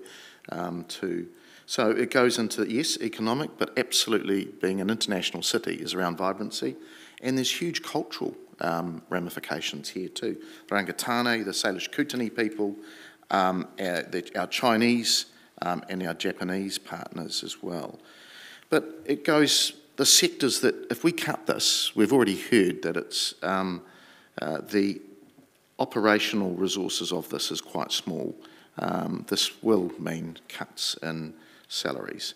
So this is around education. Our partners, Massey, IPU, UCOL, English Teaching School and numerous schools, they've all suffered in international education. This is not the time to pull the pin. It's such bad timing. It isn't, yeah, I won't even comment. Research sector, Riddett Institute, Food HQ, Ag Research, New Zealand Plant and Food, Fonterra, all trade on us being an international city. Trade, numerous international investments here. The British with New Zealand Pharmaceuticals, the Malaysians with motor truck distributors, the Japanese with Hino trucks, Kubota New Zealand and Toyota New Zealand head offices being in our city. Cultural, I've already explained the deep people-to-people connections we have, and iwi absolutely participate and respect this program. But actually it's about being an international city and whether you understand that or not.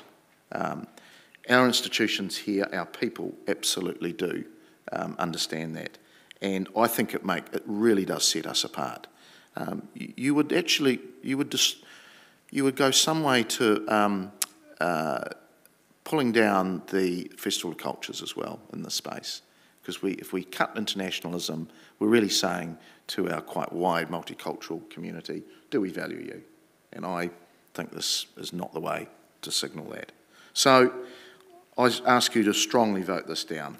Thank you. Councillor Barham.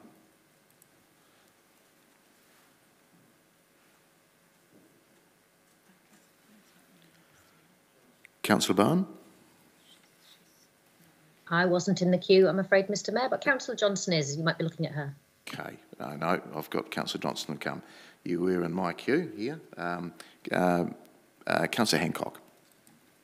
Yeah, thanks, Mr Mayor. Look, I'm not going to support this. The reality is that we need to invest in our relationships with overseas countries, sister cities and so on. This is really about certainly opening and preparing ourselves for the post-COVID era. And the reality is that this actually brings economic benefit to the city, which equals economic benefit to the ratepayer. So it's kind of a bit of a circular argument, and so I won't be supporting it. Thank you. Deputy Mayor. Thank you, Mr Mayor. I'm opposing this based on the comments we heard from the officer yesterday that the reduction in budget would equate to either effectively not being able to do anything or staff redundancies. And so I don't support the reduction of the budget. We've just built capacity in this space with borders opening up. We know that international students are returning to the city in semester 2. I think actually we're just gearing up again. And the other aspect is that why would it be cut just for 1 year? It is so difficult to recruit great people into these roles. Why would we risk either them not being able to do anything functional within their role or for them to be made redundant for 12 months. So I won't support this. Councillor Johnson. Thanks, Mr Mayor. Yes, I really don't agree with people that say that we can't make a reduction in spending in this particular programme. Any aspect of council spending, when you look at it, you can normally find some area of saving. And to say somehow that international relations is special and can't be cut back when we're cutting back, heritage advisory, we're cutting back development contributions to the community, we're cutting back, deferring citywide waste and all the rest of it. I don't think international relations is special in any way that it should be protected from a reduction. And I do reject some of the more dramatic comments that have been made about the message that it sends. I think reducing spending in an area doesn't send the message that the city's closed for business. The fact of us being an international city is not reliant on the bottom line of dollars that we put into the international relations budget. And I've never really been convinced that we get good value for the $500,000 that we put into this. International relations is done at the national level, and I'm not sure that this is really a good value spend for council. So I understand that it pays for overseas trips, and people like to do that. But I don't think that this is a priority at the moment. So I think we should be looking at all areas for cuts. As Councillor Naylor pointed out, economic development, although we've put up some cuts so far, has not had a single one. So it'll be interesting to see if this one succeeds. Thank you. Councillor Harper. Thanks, Mr Mayor. I won't be supporting this. International relations for the city, we've had our borders shut, so we haven't had international students or people coming into the city. That's affected recruitment. It's also affected our institutions. We know that UCO is down by 4,000 students. We know that Massey hasn't had students on its campus, and we know that IPU hasn't had students on its campus. That affects our economy. It affects everybody around the city. So I think what this role does is it works with partnerships around, and it opens doors. And it opens doors for the schools, it opens doors for the institutions, and that's what this role, this function does for the City Council. So by cutting and slashing its budget, it limits its opportunity to be able to do that. So we can't be seen to be doing that. It's a good function to have for the City Council. It's good for opening those doors for the council, but also for a further afield for Wellington as well. So I don't think it's the time to be cutting this budget, so I won't be supporting this recommendation. Councillor Beattie. Thank you, Mr Mayor. Totally agree with Councillor Harpeter. You know, we've got places for about 5,000 students, and so far we've only got 431 come into the country. And I think people don't realise that you take IPU on its own, it pumps $10 million into the Palmerston North and region's economy. So we definitely need the resource. And again, the Deputy Mayors, if this means redundancies, we're just underpinning everything that we wanted to achieve through these budgets. So I know $500,000 sounds a lot, but when you think of, as I say, $10 million being pumped in just from IPU and Massey, and it just runs through the whole economics of the city. So I definitely think we should support it. Okay, right, a reply. Back to you, Councillor Naylor. Thank you. This has been quite an emotive discussion, and certainly I'd like to just correct a few statements that have been made. The breakdown that staff gave us in terms of this budget said that remuneration relates to 230,000 of it. That's less than half. So it's not correct for people to presume that staff will be made redundant, or that there'll be staff cuts, or that there will be salary cuts. I think it's really important that elected members don't just jump to incorrect assumptions about a reduction in a budget. This budget last year was 466,000. It's proposed... Sorry, point of order, Mr Mayor. That's not an assumption. That was information given by staff yesterday. Yeah, it was actually. I will go by the information that staff have given me in regards to the answers to questions. Answers to questions where it was 80,000 was the resource level. The rest was overheads and salaries. Yeah, okay, so everyone has been provided this information. Remuneration, 230,000, corporate overhead allocation, 201,000, operational budget, 85. I might just get the officer so it's just not councillors debating. Yeah, to confirm, the controllable budget is only $80,000. The rest is salaries. The overhead is effectively the overheads for the whole of the strategic planning unit are allocated across divisions rather on a pro rata basis. So the overhead budget you can effectively, it's not representative of money that is spent in international relations. So for instance, the equivalent overhead budget for the planning team, which is much larger, is the same. It's just split across the divisions. So the staff, the salary, the budget is salaries, $230,000 and $80,000 of operational expenditure, which is for travel, scholarships, and also the international education function, which came back from CEDA. Back to you, Councillor. Thanks for the clarification. Can I just ask, is that area fully recruited to currently? Yes. Okay. So just going back to some of the comments that have been made, someone suggested that there would be no festival of cultures. I don't even know how anyone would have got to that conclusion from this. The events budget that was included in our Schedule C recognising that we've increased 160,000 to that budget. It was not proposed to change by any elected member, as far as I'm aware.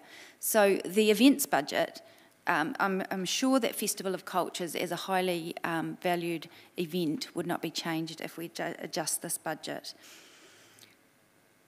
This is a budget that has quadrupled in size in recent years, and I'm still hearing questions from our community about what value it has to them.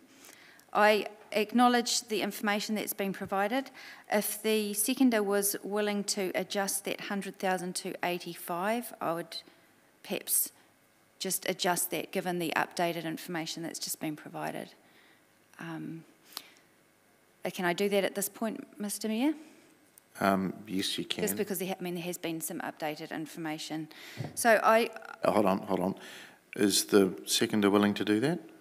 Yeah, thank you. Okay. So given, there is the economic development space, as I said earlier, has got many millions that we invest in it. If we go through and identify perhaps what areas we could trim back, I think this is one that we could trim back for 1 year. 85,000, that's money that's spent on overseas travel, that's money that's spent on supporting students to travel. That, I guess for 1 year, I think that is something that we can reduce, and I'd urge you to support it. Councillors, I will allow anybody else to come back in because the motion has changed if they want to speak. I'd love to, but I'm going to leave it. Does anybody else wish to speak?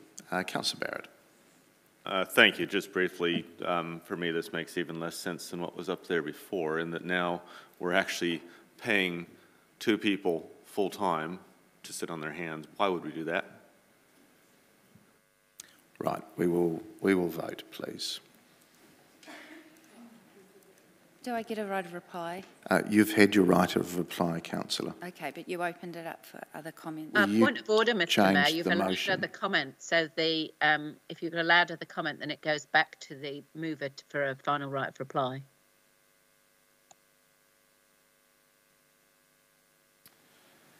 It's the chair's decision, but I'll allow it. Thank you. I do just want to make the comment that we're not, this resolution does not necessarily force staff to sit on their hands. The capacity still sits with the Chief Executive to prioritise the investment across the organisation and prioritise where there is staff allocation. Giving an overall budget of 430-odd thousand is still a significant investment into this space, and I think elected members should consider that in their decision. Okay, councillors, we will now vote, please.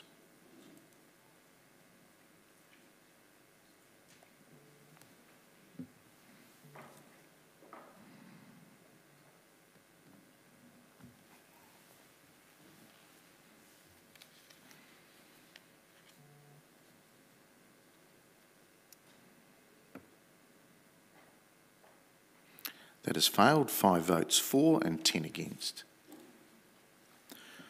Right, we will move to the next one, which is again come from the floor, from from councillors, not officers. So this is program 1273, and this is around reducing the Palmy Unleashed program to $40,000, and this again is from Councillor Naylor. And once again, apologies to admin if I could just add in for 1 year to that resolution.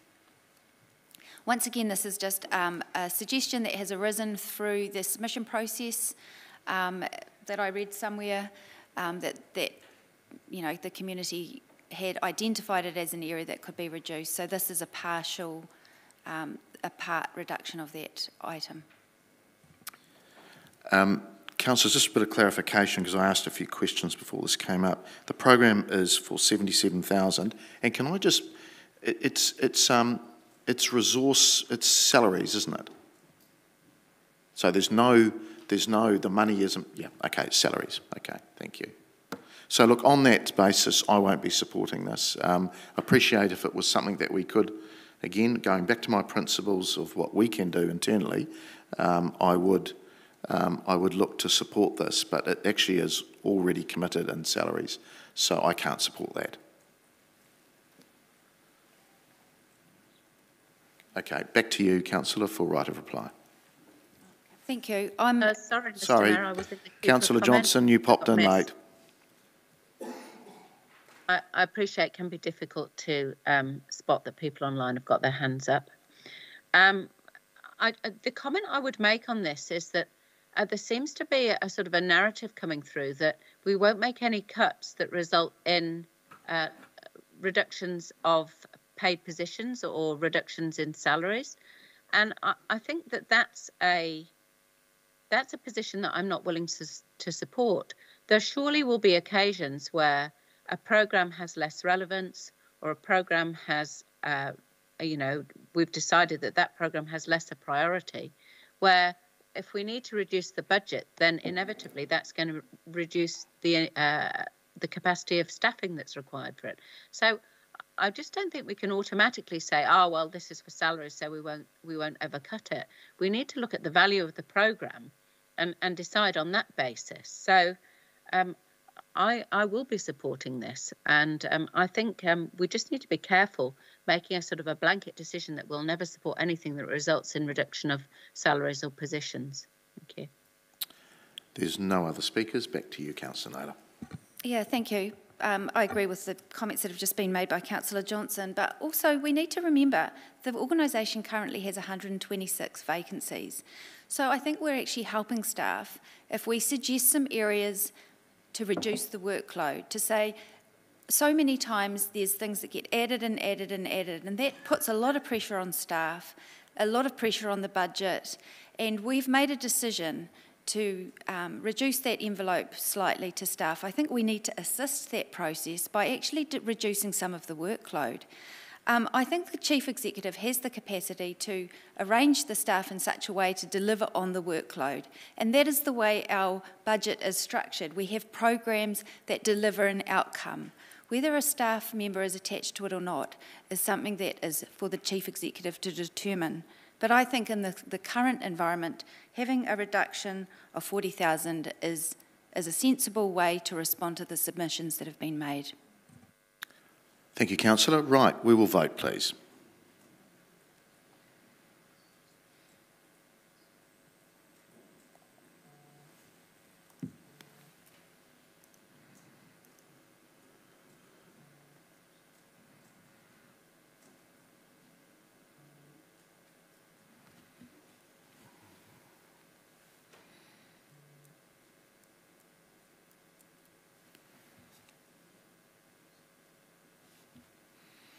And that is passed. 8 votes for and 7 against.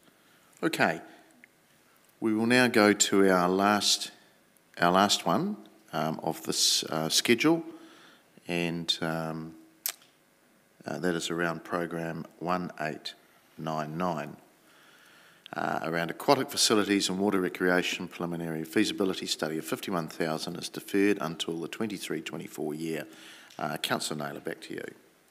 Thank you. Once again, this is an item that I looked at and thought if we've got to reduce the workload for this year, perhaps this is something that could wait a year. In the sports facilities review, it had this outlined in year 2 or 3, which is 22-23 or 23-24. So from what I can tell, there should not be too much to lose from deferring this for a year. I also think we need to be mindful of the amount of feasibility studies that we're doing and consider the potential capital investment that may arise out of some of those studies, and ensure that we do them in such a way that it's staggered or spread rather than doing there's a lot of investigations and feasibility studies happening in the next financial year, and I just think perhaps there's probably more than what is reasonable to deliver on. Thank you, Councillor. Could I just, just some of the comments about helping with the workload, could I get a comment from officers, please? Is there a problem with the workload in this particular area? There isn't, so this will be delivered by the strategy and policy team, which is fully staffed up, and this work would be done by consultants. Yep. The one thing I would say about this program particularly is we've talked a lot in the last day and a half about the weight of submissions on the annual budget. I just remind elected members the weight of submissions on this topic as part of the LTP.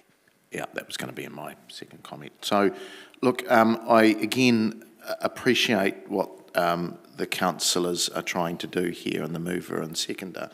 But I do remind you, the LTP, that the great weight of submissions was around having a look at our aquatic facilities and actually what we're doing in that water recreation space.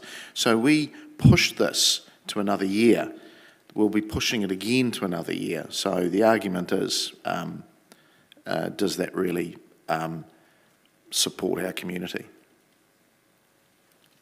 So I won't be supporting it because I do think the work does need to be done.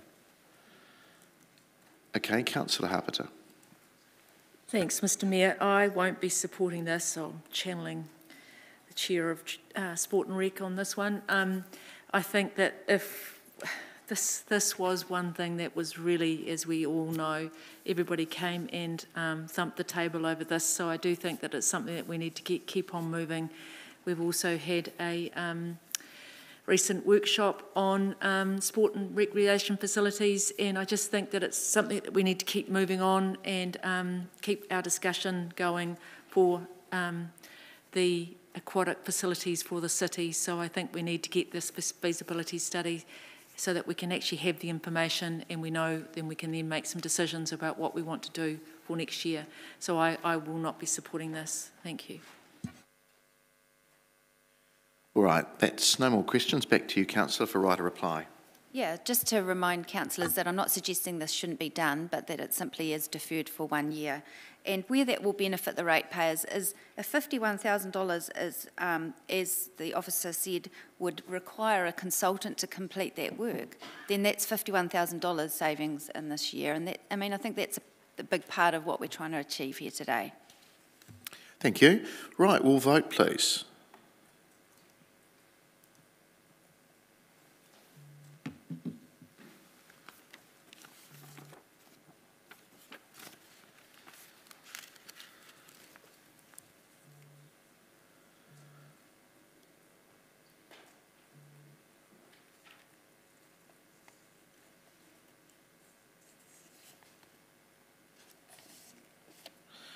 And that is failed, 3 votes for and 12 against. Okay, councillors, we will have a break, a well-earned break. So look, we won't come back for those online, we'll be back online at 11:20. Thank you.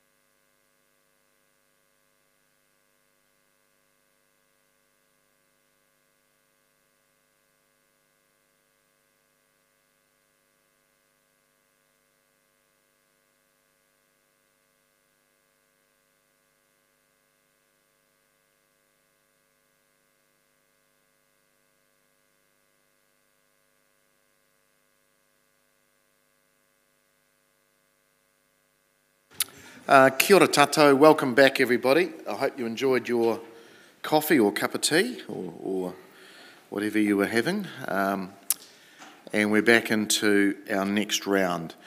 So before I go to the officers, to Cam and Steve, what we will do, councillors, is we'll look at our capital programs, and then we'll go and there'll be a bit of a presentation around that. That'll give you an opportunity to ask any questions. Then we'll go to the capital new. Then we'll do capital renewals. Then we'll have a look at carry forwards. And then we'll do a bit of a catch-all at the end just to finalise anything else that's been missed. So I think that's the best way to approach it. And it's still going to be a few hours. So look, we're going to endeavour to break in about an hour's time for lunch at 12:30. That will hopefully get a lot of the questions out of the way, and then we'll start ripping into the motions that are on the table.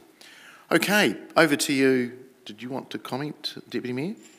Sorry, Mr Mayor, I just wondered whether we might be able to also have an update on the rating impact from this morning's changes, and even if it might be possible to get that regularly updated on the whiteboard and possibly on the chat for our participants online, just so we can kind of keep an eye on it as we go. So I'll look to the officers to do that. Somebody up in the gallery there, Grant, you can... Okay, thank you. Yeah. Excellent. We can probably give a very indicative indication at the moment, which is sitting around about 6%, but obviously that we have some work to do with the 2 million reduction that we spoke of, got approved yesterday. So excluding that, we're sitting at 6%. Okay, that's good. Thank you. All right, over to you, Cam, Steve and Sarah. Welcome, Sarah. Thank you, Mr Mayor. Yes, I've got Sarah with me, Chief Infrastructure Officer, to help with this presentation, given that the bulk of the capital program sits in the infrastructure area. What we have endeavoured to do with the capital program and the way we've presented it to you is to try and give you where there could be options if you did seek reductions, by giving you some context around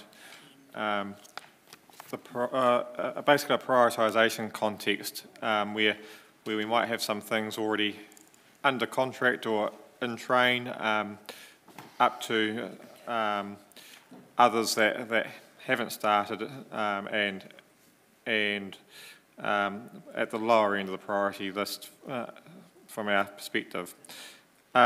We've also updated an additional appendix Schedule G, sorry, I think it was called, Schedule G, which was to give a bit of context around the stage in the life cycle of the projects that some of these are in, whether they're in design, procurement, or under contract and so forth, just to give some additional context for your deliberations today. I will pass over to Sarah to give a bit more of a overview of the capital program as a whole.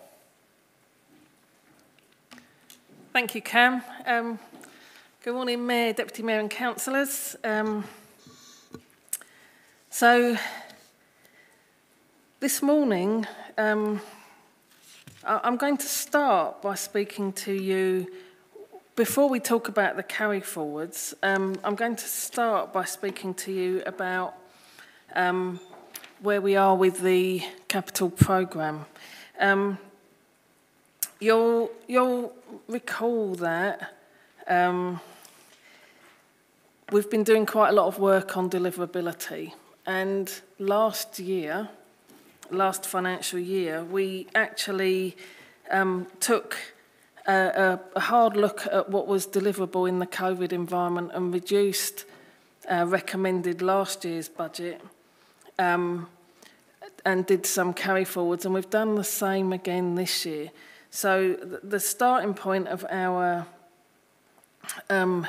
year 2 of the LTP budget was meant to be 74 million, of which 45 million was growth and 29 million approximately was, programmes and growth, 29 million, 45 million programmes. We've looked at growth. As you'll recall, we talked about separating out growth last year because growth is driven by someone other than us normally. It's driven by the developer market, so we have less control over the ability to deliver. But when it sits in our overall reported capital programme, it looks bad because it looks like it hasn't been delivered, when actually it's sitting there as a signal waiting for developers to come to us and say, you know, we're now ready for this to happen. So we've actually changed how we report this year so that you can see that broken down more clearly, and so that you can see when you look at our annual proposed budget prior to consultation, how much of the growth we'd already moved out because of what's happening in the market at the moment, and the fact that we've moved our proposed programme budget out as well for the realism of what we can deliver. We know how important, we really know how important infrastructure is for the people of Palmy. We have really tried to be realistic about what we can deliver, not just now, but going forward. So we've done quite a lot of work. We've changed quite a lot of how we do things over the last couple of years to lock in more our ability to deliver. You agreed to the design panel fairly recently. Thank you. That will really help us get work into procurement in a timely, well-planned manner. The Fulton Hogan contract locks in a lot of our delivery, and we're very fortunate in that we have our own in-house workforce delivering quite a lot of our work for us, which gives us a lot more certainty than most councils in the current environment. Every year we look at what's called the hockey stick curve, where by the end of the financial year we have a hockey stick to spend. The impact of COVID has been to move our hockey stick so that we've got 3 months effectively of delivery in the next financial year. So you'll see we've got quite a bit of carry forward, but it's almost all locked into play. So it's either fully contracted already or in the last stages of procurement before it goes to contract. So we've got really deep certainty of our ability to deliver the carry forward that's in this year's programme in the first few months in the main. So you can have confidence that won't impact on the work that we're planning to deliver for the 22-23 year. Our contract managers will be focusing on delivering the carry forward, but everyone else will be focusing on the work for that year. Things that have made a difference for us are the bundling of contracts and bundling of work going forward, the better planning, including the design panel, the scaling up of Fulton Hogan, and the starting from a more realistic point about what we can do.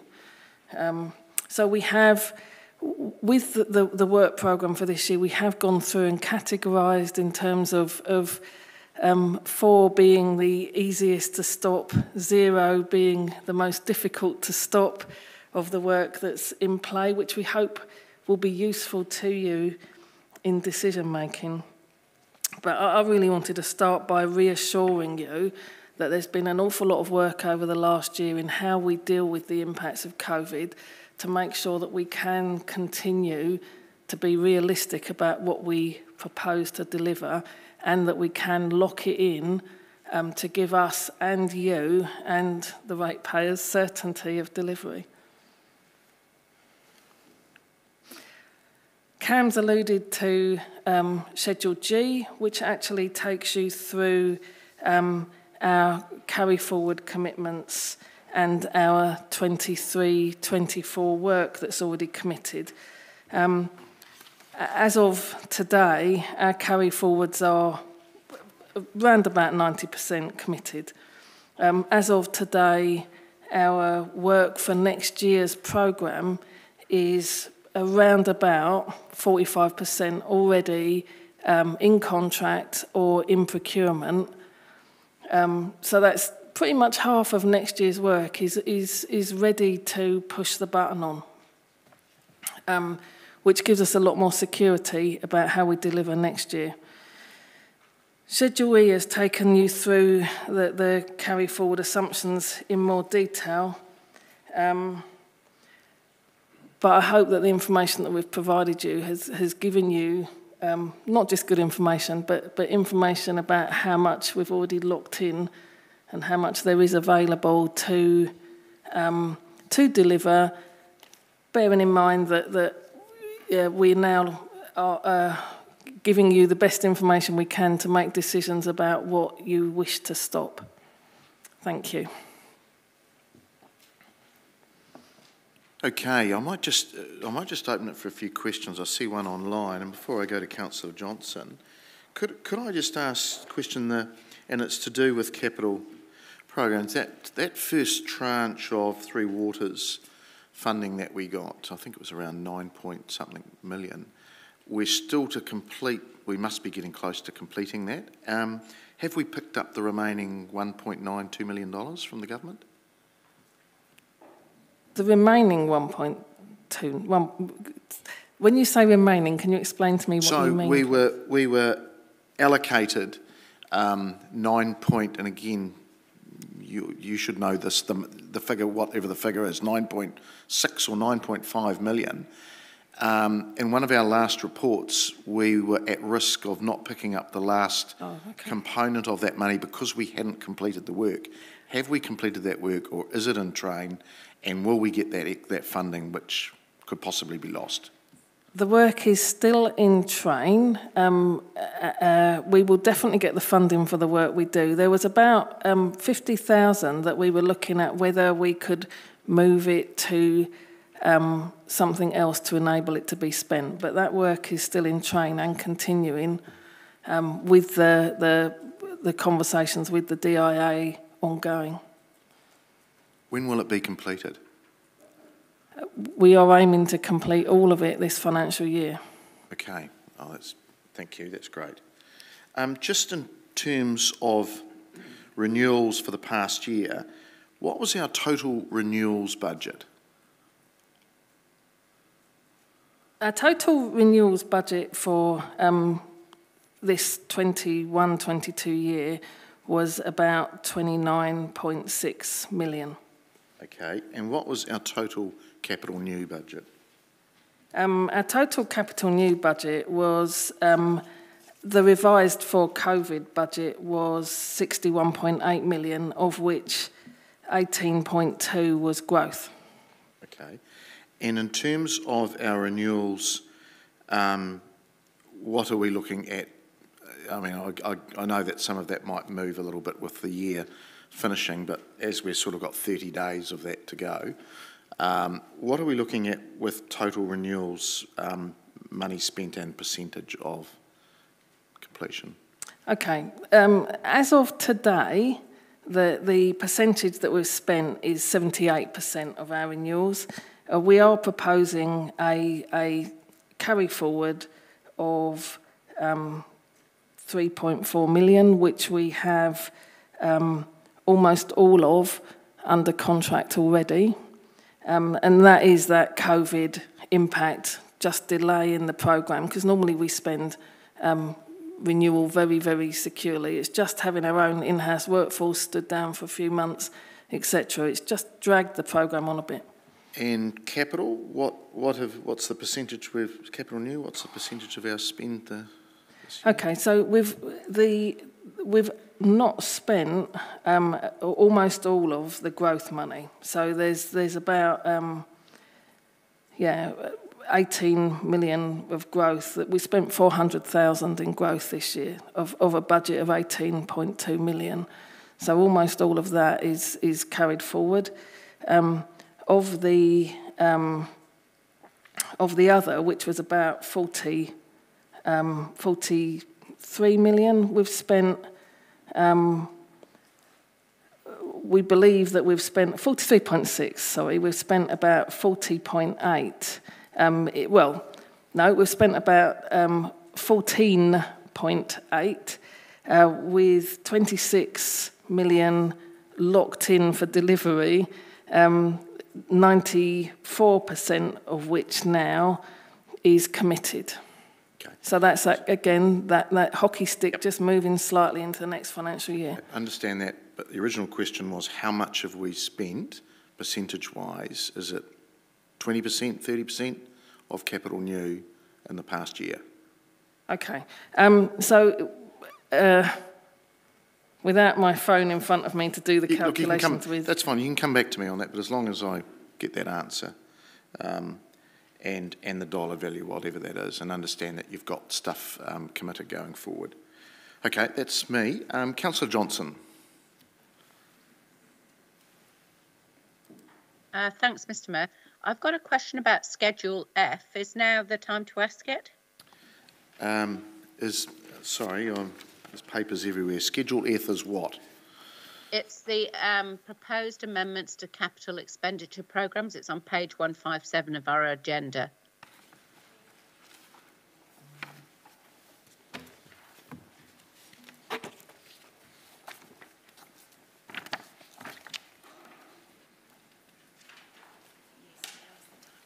Yes. Okay, so my question is about the proposed updated increase in expenditure for the animal shelter, which is programme 1552.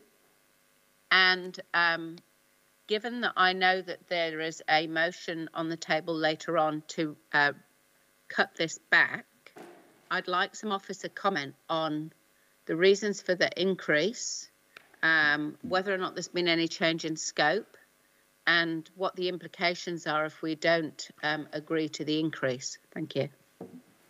And I'll ask Bryce Hosking, the GM for property, to speak, please.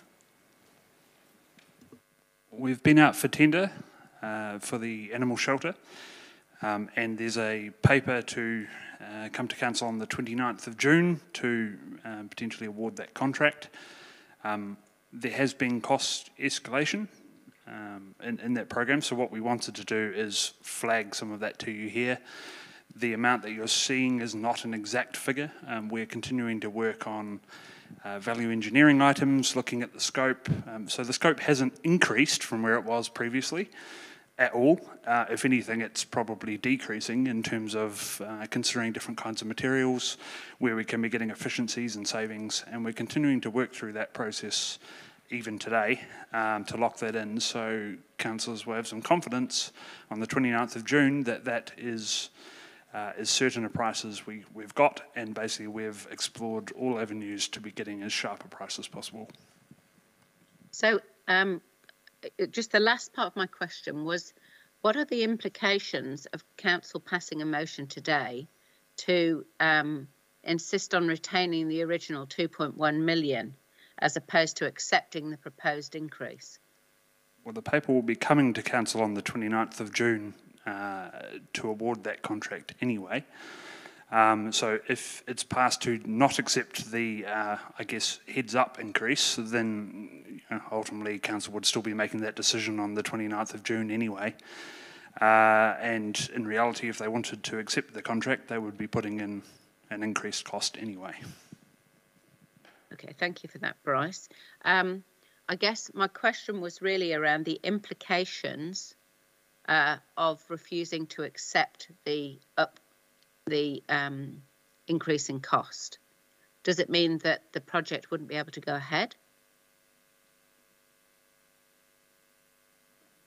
The decision whether to proceed with the construction through based on the current tenders will be had on the 29th of June. So the implication today would simply be that you would be removing the increase heads up budget essentially, and you'd be making that decision solely on the 29th of June anyway. Okay, thank you. Bryce, just while you're standing, does the dog pound include the education space? No, council had already made the decision to remove that from the scope. Right, okay, thank you. Councillor Naylor. Thank you. I do have a few questions, just starting with the size of the overall capital program on page 26. It shows that it's got up to 101 million. In terms of trying to determine what is realistic to deliver, I guess I'm looking at last year's delivery was 63 million and the year before 53 million. So if we were to deliver on 101, that would be like a 61% increase. How realistic do you think the size of the overall program is in terms of delivery? Thank you, Councillor Naylor. I know that's a really pertinent and important question, and that was why we wrote Schedule G, because Schedule G really helps demonstrate how realistic we think that is. So that budget is made up of quite a lot of carry forward, 29 million carry forward, for example, which we know we've locked in around about 90% of already to deliver over the first few months. Of the remaining value, which is 40 million of capital new programme work, we've already locked in 44% of that. So the aim of this schedule was to show you how much of that we've already locked in. I appreciate that in the past, the capital programme hasn't been delivered, and a lot of the changes that we've been putting in place, although they've been affected by COVID, have been to give us much more certainty of delivering that programme. They are bundling of work to make it more rewarding for both parties to work through procurement. They are being very clear what can be delivered by our in-house workforce to maximise what we can rely on with our in-house workforce, locking in the road maintenance contract, but also particularly planning and designing our work much earlier so that we can go to the market earlier, so that we can get that certainty of procurement during the year. So although we have been affected by COVID, we've been carrying that work behind the scenes, particularly to lock in the procurements. Okay. Okay. I'll just move on to some of the specific questions I had. Just coming back to the animal shelter, which Councillor Johnson mentioned, the 1.77 carry forward in that program, is that in addition to the 3.33 for this year's program? So is it actually a $5.1 million? Correct. Okay, so I guess thank you, that's good to know. With some of the other programs, I guess I've just been trying to, is there anywhere in the papers that identifies programs in their totality, like as in the carry forward plus what's in the 22-23 year? Because I've just struggled sometimes to connect the dots between those two things, where there's a program, there's the carry forward from this year, as well as the program amount for next year. Is there anywhere that... No, so we just have to find and match it up ourselves. So just in terms of that issue, I guess around the Streets for People, CBD Streets for People 2122, on page 87 in Schedule G, it's got the $600,000 for design, and then also in terms of the 23-24 component, the 2.924 million. So that 600 is in addition to the 2.9, is it? So is that like a $3.5 million program?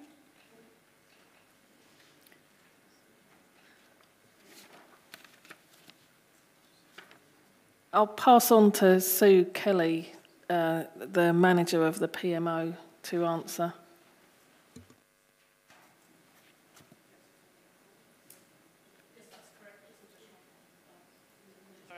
Sue Kelly, manager of the PMO. Yes, that's correct. It's additional, but the carry forward has been split over 2 years.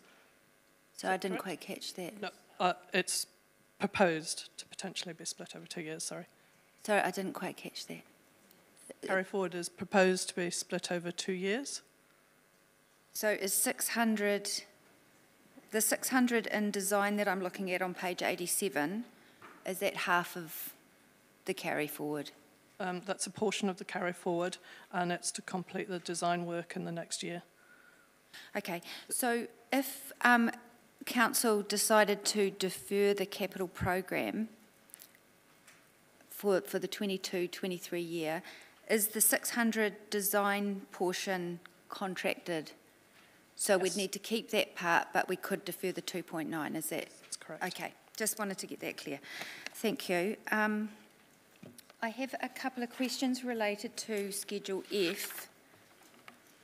I think one's already been answered. So the bottom of page 157, there's an item 2124, urban growth Ashurst transport, that didn't have any budget in our draft annual budget, but it's proposed to include 2.8 million. And I'm just wondering if there was any submissions requesting that specific inclusion. Yes, I'll answer that one, but I'll pass on to Hamish for detail if needed. We realised that this is for Custom Street in Ashurst, which is an industrial area which has been waiting for paving for some time. The work in the draft annual plan had been moved out an extra year by mistake, so we've moved it back in because it is actually very urgent work. So the carry forward was for work that we were doing this year, but the rest of it is moving it back from it had mistakenly been put into the 23-24 year when it's actually desperately urgent work to do now. When you say mistake, so it's not a change of decision? No, it was just a financial error if it went in the wrong year. Financial by us, not by the finance team, but it went in the wrong year. So it was one that Council confirmed as being in the deferrals though? So it was still decided by Council to defer that in the March debate? And hence we're proposing bringing it back in this one. Okay. Do we need a submission, if something hasn't been included in the draft, do we need a submission to justify its inclusion now? No. No, you have the option to, as you would in putting forward new programs, you still have the option to put new things into the budget without submission. So we've always been told that we can't put anything in the program unless there's a submission that... The difference here, though, is this was in your 10-year plan. Oh, yeah. Yeah, so, Councillor, there has been quite a lot of dialogue with the residents and businesses of Custom Street, as Hamish and I have experienced in the last week, and this work is absolutely needed. Okay. Yeah. And it's actually on page 25 of the report, midway through the text there, highlighting it. And just moving to the capital renewal program, on page 26 in the summary there, it says that there's 4.2 million carry forwards. And you mentioned that there was only 3.4. Is that changed or?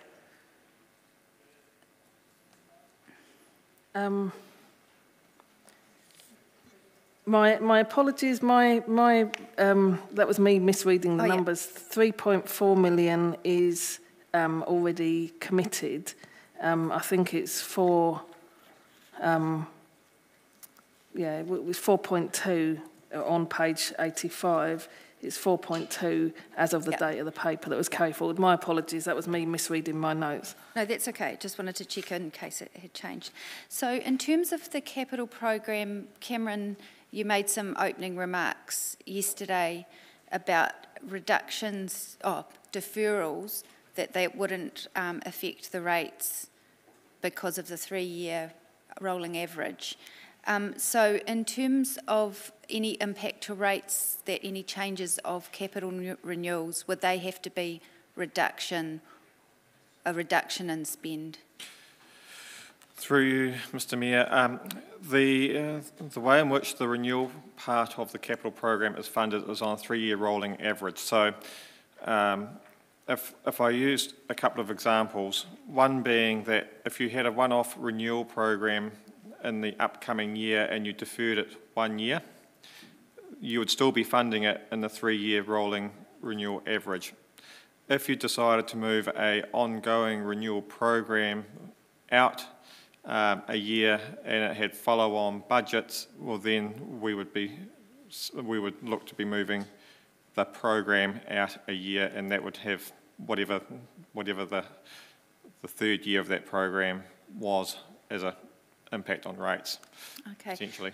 So when we've got a carry forward the size of 4.2 million, how will that have an impact on the deliverability of this year's capital renewal program and perhaps next year if we keep deferring that kind of level out? Through the Chair, we very much looked at that in terms of deliverability. Renewals are done by our in-house workforce for the Three Waters in the main, by Fulton Hogan for the roading work, and some other contractors that we tend to sort of lock in fairly early. So, as I said, our aim, just because of the illness curve, our aim is to deliver most of this in the very early period of the year, and to not force then a carry forward in other years, because we're conscious that with renewals what we're doing is maintaining the stuff that we really don't want to fail. So we're really actively aiming to pick up the stuff that we didn't manage to do this year, because it does have quite an impact on our risk. Okay, I think that's all from me. Thank you. Councillor Harper. Thanks, Mr Mayor. Thank you, Sarah. Just as to follow up on what Councillor Naylor was asking you about the Streets for People program 2122, I heard what the officers said about the design that had been committed. We've had quite a bit of feedback from community about them not wanting us to spend on this program.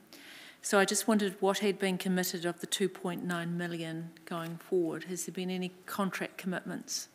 We've been working through the Chair. Thank you, Councillor Harper. Another really good question. So we've been working on early contractor involvement with one of the local contractors, but that's a separate small, 25k-ish sort of contract. Other than that, none of that has been committed. There's actually a paper coming to the Chamber in June with the results of a procurement there for council to make a decision on if you don't make a decision, or if you make a decision today, one way or the other. But there's nothing committed today other than the design and a very small contract for early contractor involvement. So going forward with that, what if we wanted to change the design? I understand you've done 300k of the design going forward, but what if we wanted a different design for the next tranche and it wasn't to look exactly the same as... Councillor, you're talking about sort of a change of scope, are you? Mm-hmm. Yeah. That it wasn't so expensive. There's been quite a lot of value engineering through the design. We've been working with WT Partnership on value engineering the design as it goes to help reduce the costs where they can be reduced. If council wanted to stop and us to re-scope the design, the design is predominantly done, which is why we're able to be negotiating the procurement and the value engineering as we go. But it would be possible. It would be possible, but we have done quite a lot of work on value engineering with some really, WT Partners. They're top-notch people in this space. So we've been very much relying on their expertise here to value engineer as we go through, because of the finite budget that there is for Streets for People. Okay, but just there could be an opportunity to make these changes if we needed to. There could, but I'm not sure. What I'm trying to communicate is I'm not sure what the impact of the change would be, given that we've done quite a lot of work in that value engineering space. Okay, thank you. Councillor Dennison. Thank you, Mr. Mayor. My question pertains to the animal shelter. Just when it was updated saying we're going to have the report come on the 29th of June, is that the earliest it could come? I was wondering if the 15th of June at the Committee of Council meeting was a possibility, or some other committee before that.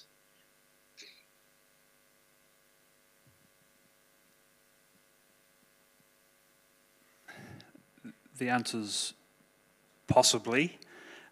We are continuing, as I said earlier, to really refine and look at all of the value engineering options we possibly can, and that is continuing, as I said, literally in a meeting today with our project managers. And I suppose really the idea of taking it to the 29th was so we could give elected members the most confidence we could that we have lifted every stone, looked at every single option we could to get the best price to deliver the best scoped outcome we could. By pulling that forward, potentially there could be a stone or two, to use that analogy, we haven't opened and turned. Okay. Okay. So the stone unturned is looking to reduce the 1.2 odd figure that's in the movement figure in our papers. Is that obviously what you're trying to improve? Yeah, definitely. So we're looking at, is there different cladding options? Is there different flooring materials? It's all those kind of discussions that we're having and have already had. And really what I'm expressing is I want to make sure that we have looked at all of those elements and refined them and locked in the best price we can for everything. Okay. Thank you, Mr. Mayor. Just while you're standing, Bryce, thank you. Has there been, and I appreciate that, you know, the reason for the questions here is obviously because, you know, the cost, massive cost escalations in this project, and understand we're in a difficult position. But has there been any external, like a WT over the top of this to run their eye through things? WT are involved in this project. Okay, well that gives me some confidence. Also, what is the total cost? Because there's lots of pockets of funding. What is the total cost of the dog pound now? Well, the final price hasn't been exactly confirmed, but for a total project cost, we're probably looking circa 6.8 mil. So whilst majority of that will be delivered next financial year, hence the signalled $5 million odd figure, there will be a couple of months, sort of July, August in 2023, which will finalise those costs. So the other thing we were looking at in terms of trying to get as accurate costs as possible was also seeing if we could forecast that over a couple of financial years to spread that burden a little bit. Okay. Okay, look, thanks for that. Councillor Barrett. Thanks, Mr. Mayor. Just a further question around the Streets for People. In that particular part of the project, my observations of the intersection at Broadway and Square East is that it's fatigued, to say the least. How much life has that got left in it, and if we defer, what are the implications in terms of needs for maintenance and other sort of short-term plaster-type fixes? That's a very good question.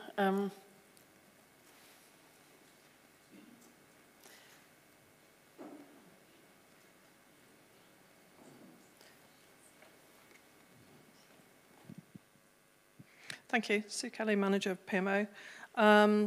In terms of the money that we were talking about deferring or as carry forward, the 2.4? 2.4. That doesn't include that intersection. In terms of the condition of the intersection, that might be one that Hamish wishes to respond to.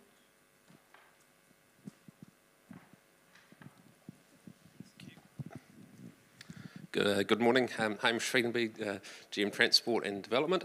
In terms of the general condition of the intersection, with it not being part of the project that Sue's talked you through, it would go into the general renewal program, which we are getting a bit of a bow wave of works in that space. Certainly across the network we're getting big projects like that. So, yes.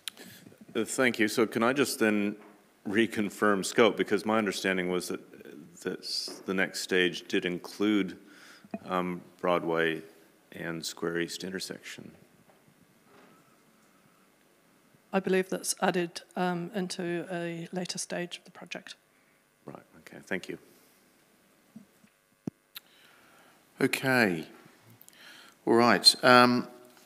So that's exhausted. Oh, no. Councillor Naylor.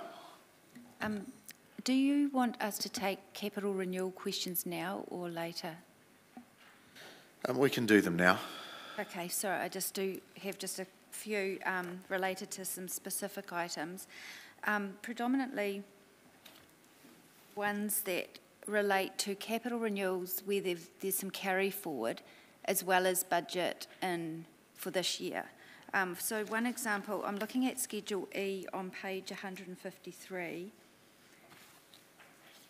and the Program 1964 Arena Indoor Stadium Sound System Replacement has a $150,000 carry forward, but there's also a $154,000 program for this year. So would that mean that there would be $300,000 spent on that this year, or is there a view to push out this year's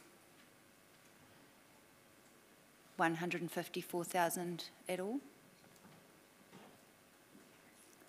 It's looking good afternoon, Mr Mayor and Councillors. John Lynch, Venues Manager. The sound system, we want the budget in 1 year, so the carry forward from this year was so that the whole budget was available in one go. It's not a project we can divvy up and buy componentry, bits and pieces at a time. So is it a $304,000 program then? Yes. Okay, thank you. And similarly, but on a smaller scale, there's carry forwards on the page 152 for community libraries, interior design renewals, program 203. There's carry forward for $31,000, delaying to align with timing of civic and cultural precinct. But there's also another program for the same program for this year for 21. So if we're delaying this year's programs for things like interior design for that reason, would there be a view to also be delaying the 22-23 programs for things like that? I mean, that's one example, but there's a few that are similar in that way.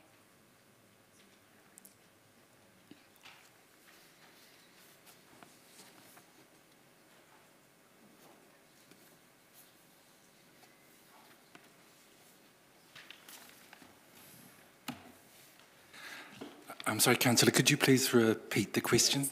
So there's a few programs, and as an example, Program 203, which is the interior design renewals for community libraries, there's a carry forward of $31,000 on page 152 of the agenda. There's a carry forward there, and the reason that's explained there is delaying to align with timing of civic and cultural precinct. That program also has an amount in the 22-23 year of $21,000. So what is the thinking around if it's being delayed from this year to next year? Are we just adding to that and presuming that we'll do something next year, or does the 22-23 amount also need to be delayed? Or what is the thinking around some of those interior design programs? Yes, the thinking really is that the work needs to be done, and that deferring it obviously has an impact. So initially it was aligned with the civic and cultural precinct, and and then that project obviously isn't happening now, but the interior design work still needs to be done. So, yeah, deferring it, the intention is to do the work, if that makes sense. So do we need double the budget in 22-23 to do the work? So well, we need last year's and this year's budget? Yes, correct. Okay. Thank you. I'll leave it there. Great. Okay. Thank you. All right. We will look at Capital New now. We'll make a start on that. Now, is there anything else from officers? Through the Chair, my apologies again. One of the impacts of COVID has been that not necessarily all of the information that we were seeking to provide you has been provided. One of the elements of information that we were hoping to get to you was a note that currently there isn't any funding for ongoing boy racer activity management. In earlier on this year, you granted us 50 grand to put in speed bumps at Works Road and Valor Drive, which was very much appreciated both by the infrastructure unit and the people who the boy racers were affecting. There are other sites that we know are being impacted by boy racer activity. We had looked to suggest a Capital New budget to enable us to do mitigation activities at a number of other sites. We were thinking a Capital New budget of approximately $100,000 per year. It might only be needed for 1 or 2 years while we go and address those critical key points, but that was certainly of the order of. The other element, which actually comes into operating budgets, unfortunately, is we have never had a budget for clean-up. Boy racers tend to do things like leave lots of tyres around, and the big events also need a lot of clean-up of bottles and cans and other debris, plus the clean-up that we get for road safety where diesel's spilt on the road and we have to mobilise crews in the middle of the night to go out and make them safe and protect the environment. In addition to that, we recognise that you've had advice that police can ask council to close roads in extreme circumstances temporarily where a large influx of boy racers is expected. Again, there isn't any current operating budget to do that, and we haven't ever had those budgets in the past. We've tended to use things like sort of storm response budgets for some of our emergency responses at the moment, but going forward, given that then puts the budget for an actual storm response at risk, we were recommending approximately $50,000 a year to be in OPEX to be made up of $30,000 for sort of substantial clean-up, including emergency clean-up, and $20,000 for mobilisation for temporary road closures. My apologies for bringing that to you late. I know that it's yeah, my apologies. We were hoping to get that information to you earlier, but COVID has impacted everything, including some of our communication channels. Thank you, Sarah. I think a few of the councillors and myself understand where you're coming from, because there's been multiple issues around the city, and although we fixed one area and it's like pulling a lever, they move to somewhere else. We just want them to move to MDC or TDC or HDC. You said that out loud, right? Don't publish that. Right. Questions? Councillor Naylor. It's not really a question, but just a comment to you, Mr. Chair. I would not want to be making decisions on things that have just been verbally presented at the table today. No, there's something will have to come up. Yeah. I was just hoping that that wasn't the expectation, that was all. Well, what the officer is telling us, that there is a gap, and it's up to the councillors if they wish to do something about it. Okay, so I guess the question is there intended that there'll be a paper presented at the June Committee of Council meeting, or in what way will that information be presented in a way that we can give it appropriate consideration? We were anticipating you having the information. I thought that you'd got the information, so I was surprised that there wasn't a notice of motion about it. If councillors today want to raise a notice of motion, that's entirely up to you. If not, then yes, we will seek to bring something very concise to one of the meetings in June. Thank you. Okay. All right. We'll look at Capital New now. We'll start that process. Any further questions? Councillor Hancock.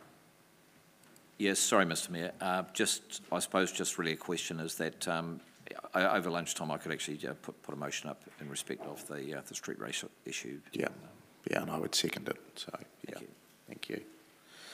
Okay, we'll start on our Capital New. No more questions of the officers. It doesn't stop from questions being answered throughout the day, but we've got the bulk of those out of the way. Okay, we will look at. Just going to get something up on screen. Okay, so this is around the capital expenditure program changes, and this is around the committee recommending that the following capital program is deferred to the 23-24 year. This is program 167 around James Line improvements of $1,443,000. That's from Councillor Harpiter. Over to you, Councillor. Thanks, Mr. Mayor. And thank you for the officers for putting the comments into Schedule F, which I've read. Putting this forward, there were 3 submissions that supported this going forward. I just still are of the opinion that we could defer this program for a year. The reason I am saying this is that we're in a year where we've got the rates very high because of the revaluation, so we need to look at programs that we can defer for a year. So I have read the comments that the design has been completed, which is good, but I just feel we need to look at programs that we can defer for a year. I know it will put more pressure on for next year, but we do need to look for some capital programs that we can put out. So this is one that I think that we can put out for a year, and that's why I'm asking for support around the table for that, and considering that there were 3 submissions that actually supported that. So thanks, councillors. Okay, thank you. And before we, there's nobody else speaking, I'll speak to this. Could I just ask the officers, there has been some speed reductions around that part of the city, around Stony Creek Road, James Line, Kelvin Grove. I mean, has there been speed reductions there?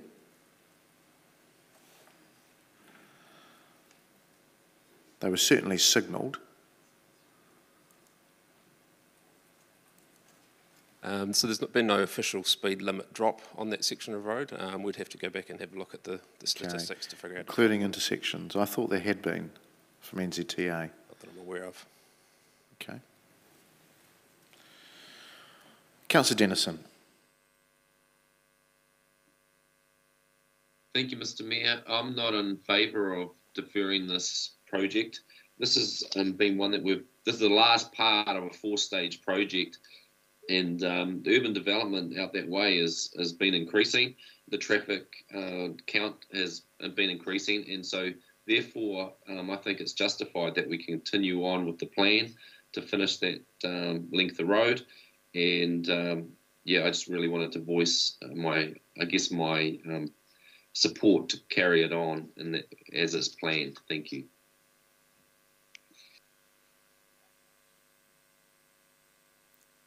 Okay, Nobody else wanting to speak. I will come back to you, Councillor, for a right of reply. Okay. All right, so councillors, we've got it up there. That's deferring it for 1 year.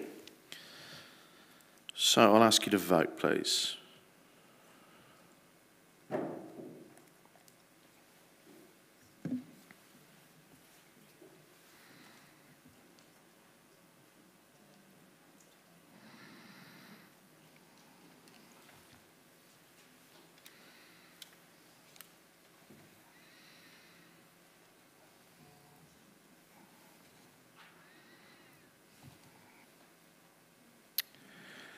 It's, is that, could we?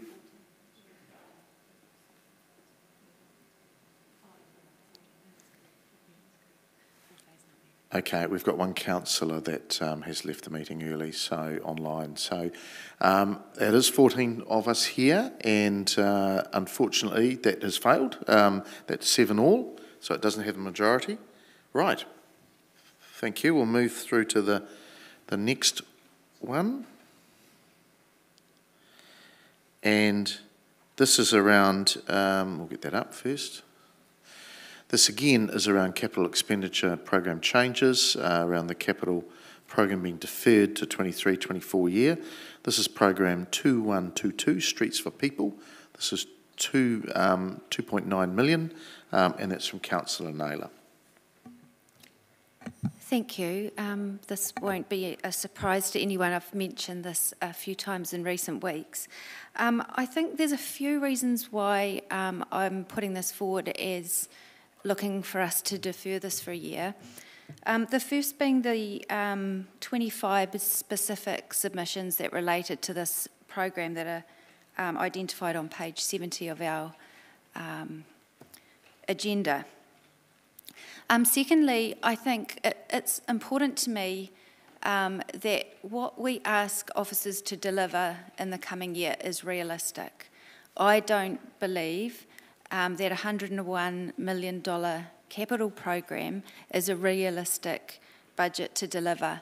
And I actually think trying to deliver a program that big will put unnecessary pressure on staff.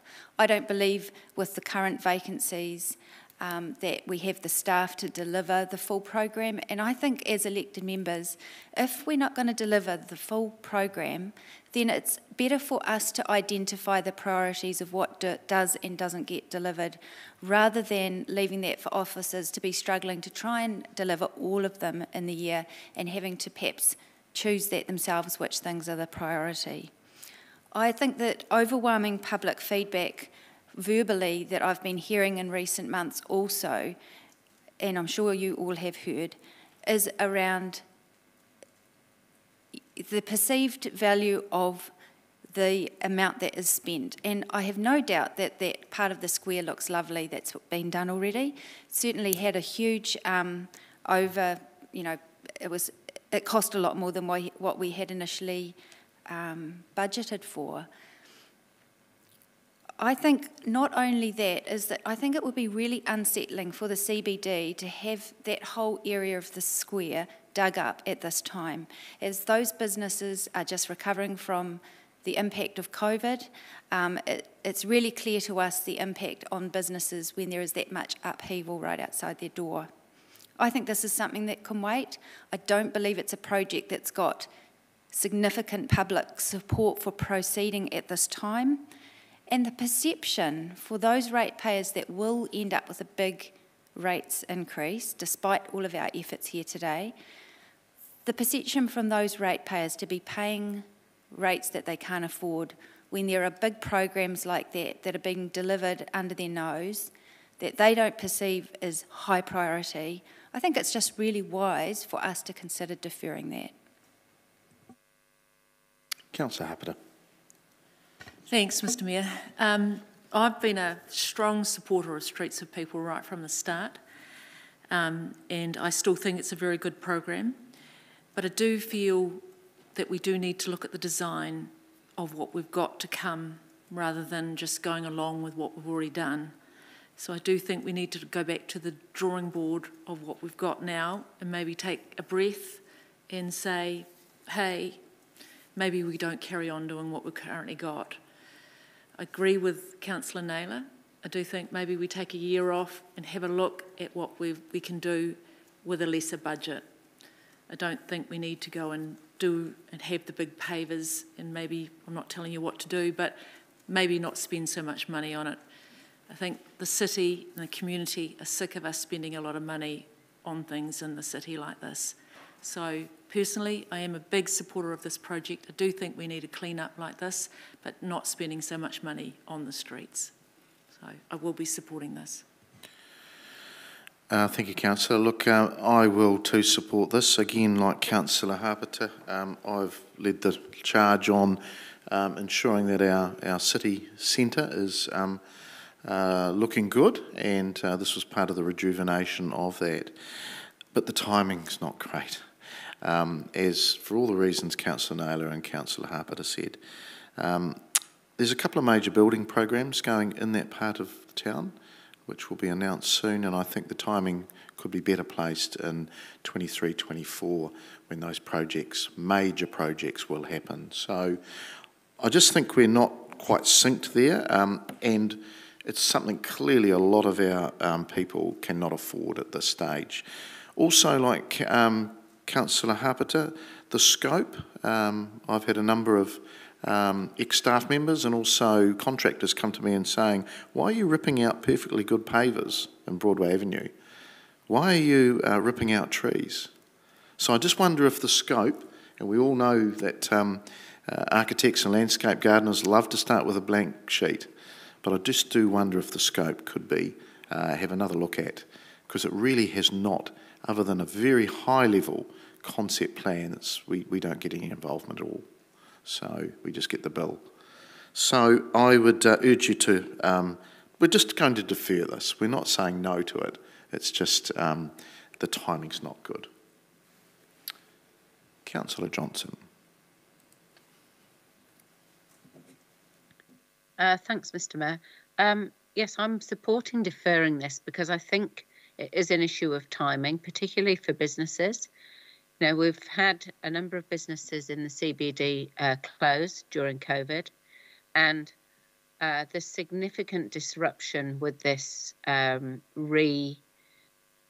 configuration of the streets, and you know, even when we did Square East, you know, there were a number of businesses that basically said they only survived because it did coincide with COVID, and they got some compensation through the government schemes. Otherwise, they would have been in trouble too. And I think just at the moment, it's really bad timing to do a big project like this and disrupt business in the CBD. And secondly, I agree with Councillor Naylor's assessment that, you know, a potential capital spend of over 100 million is not realistic. So we need to be clear about where the priorities are and which projects need to be deferred. Thanks. Back to you, Councillor Naylor, for right of reply. Yeah, thank you. I think it's all mostly been said, really. I just think it's not essential work for this year. It just to also acknowledge that the 600,000 design work that's been carried forward is still there, so work can still be done around any sort of planning for the future that might be done. Okay, councillors, we have it up on screen. We will vote, please.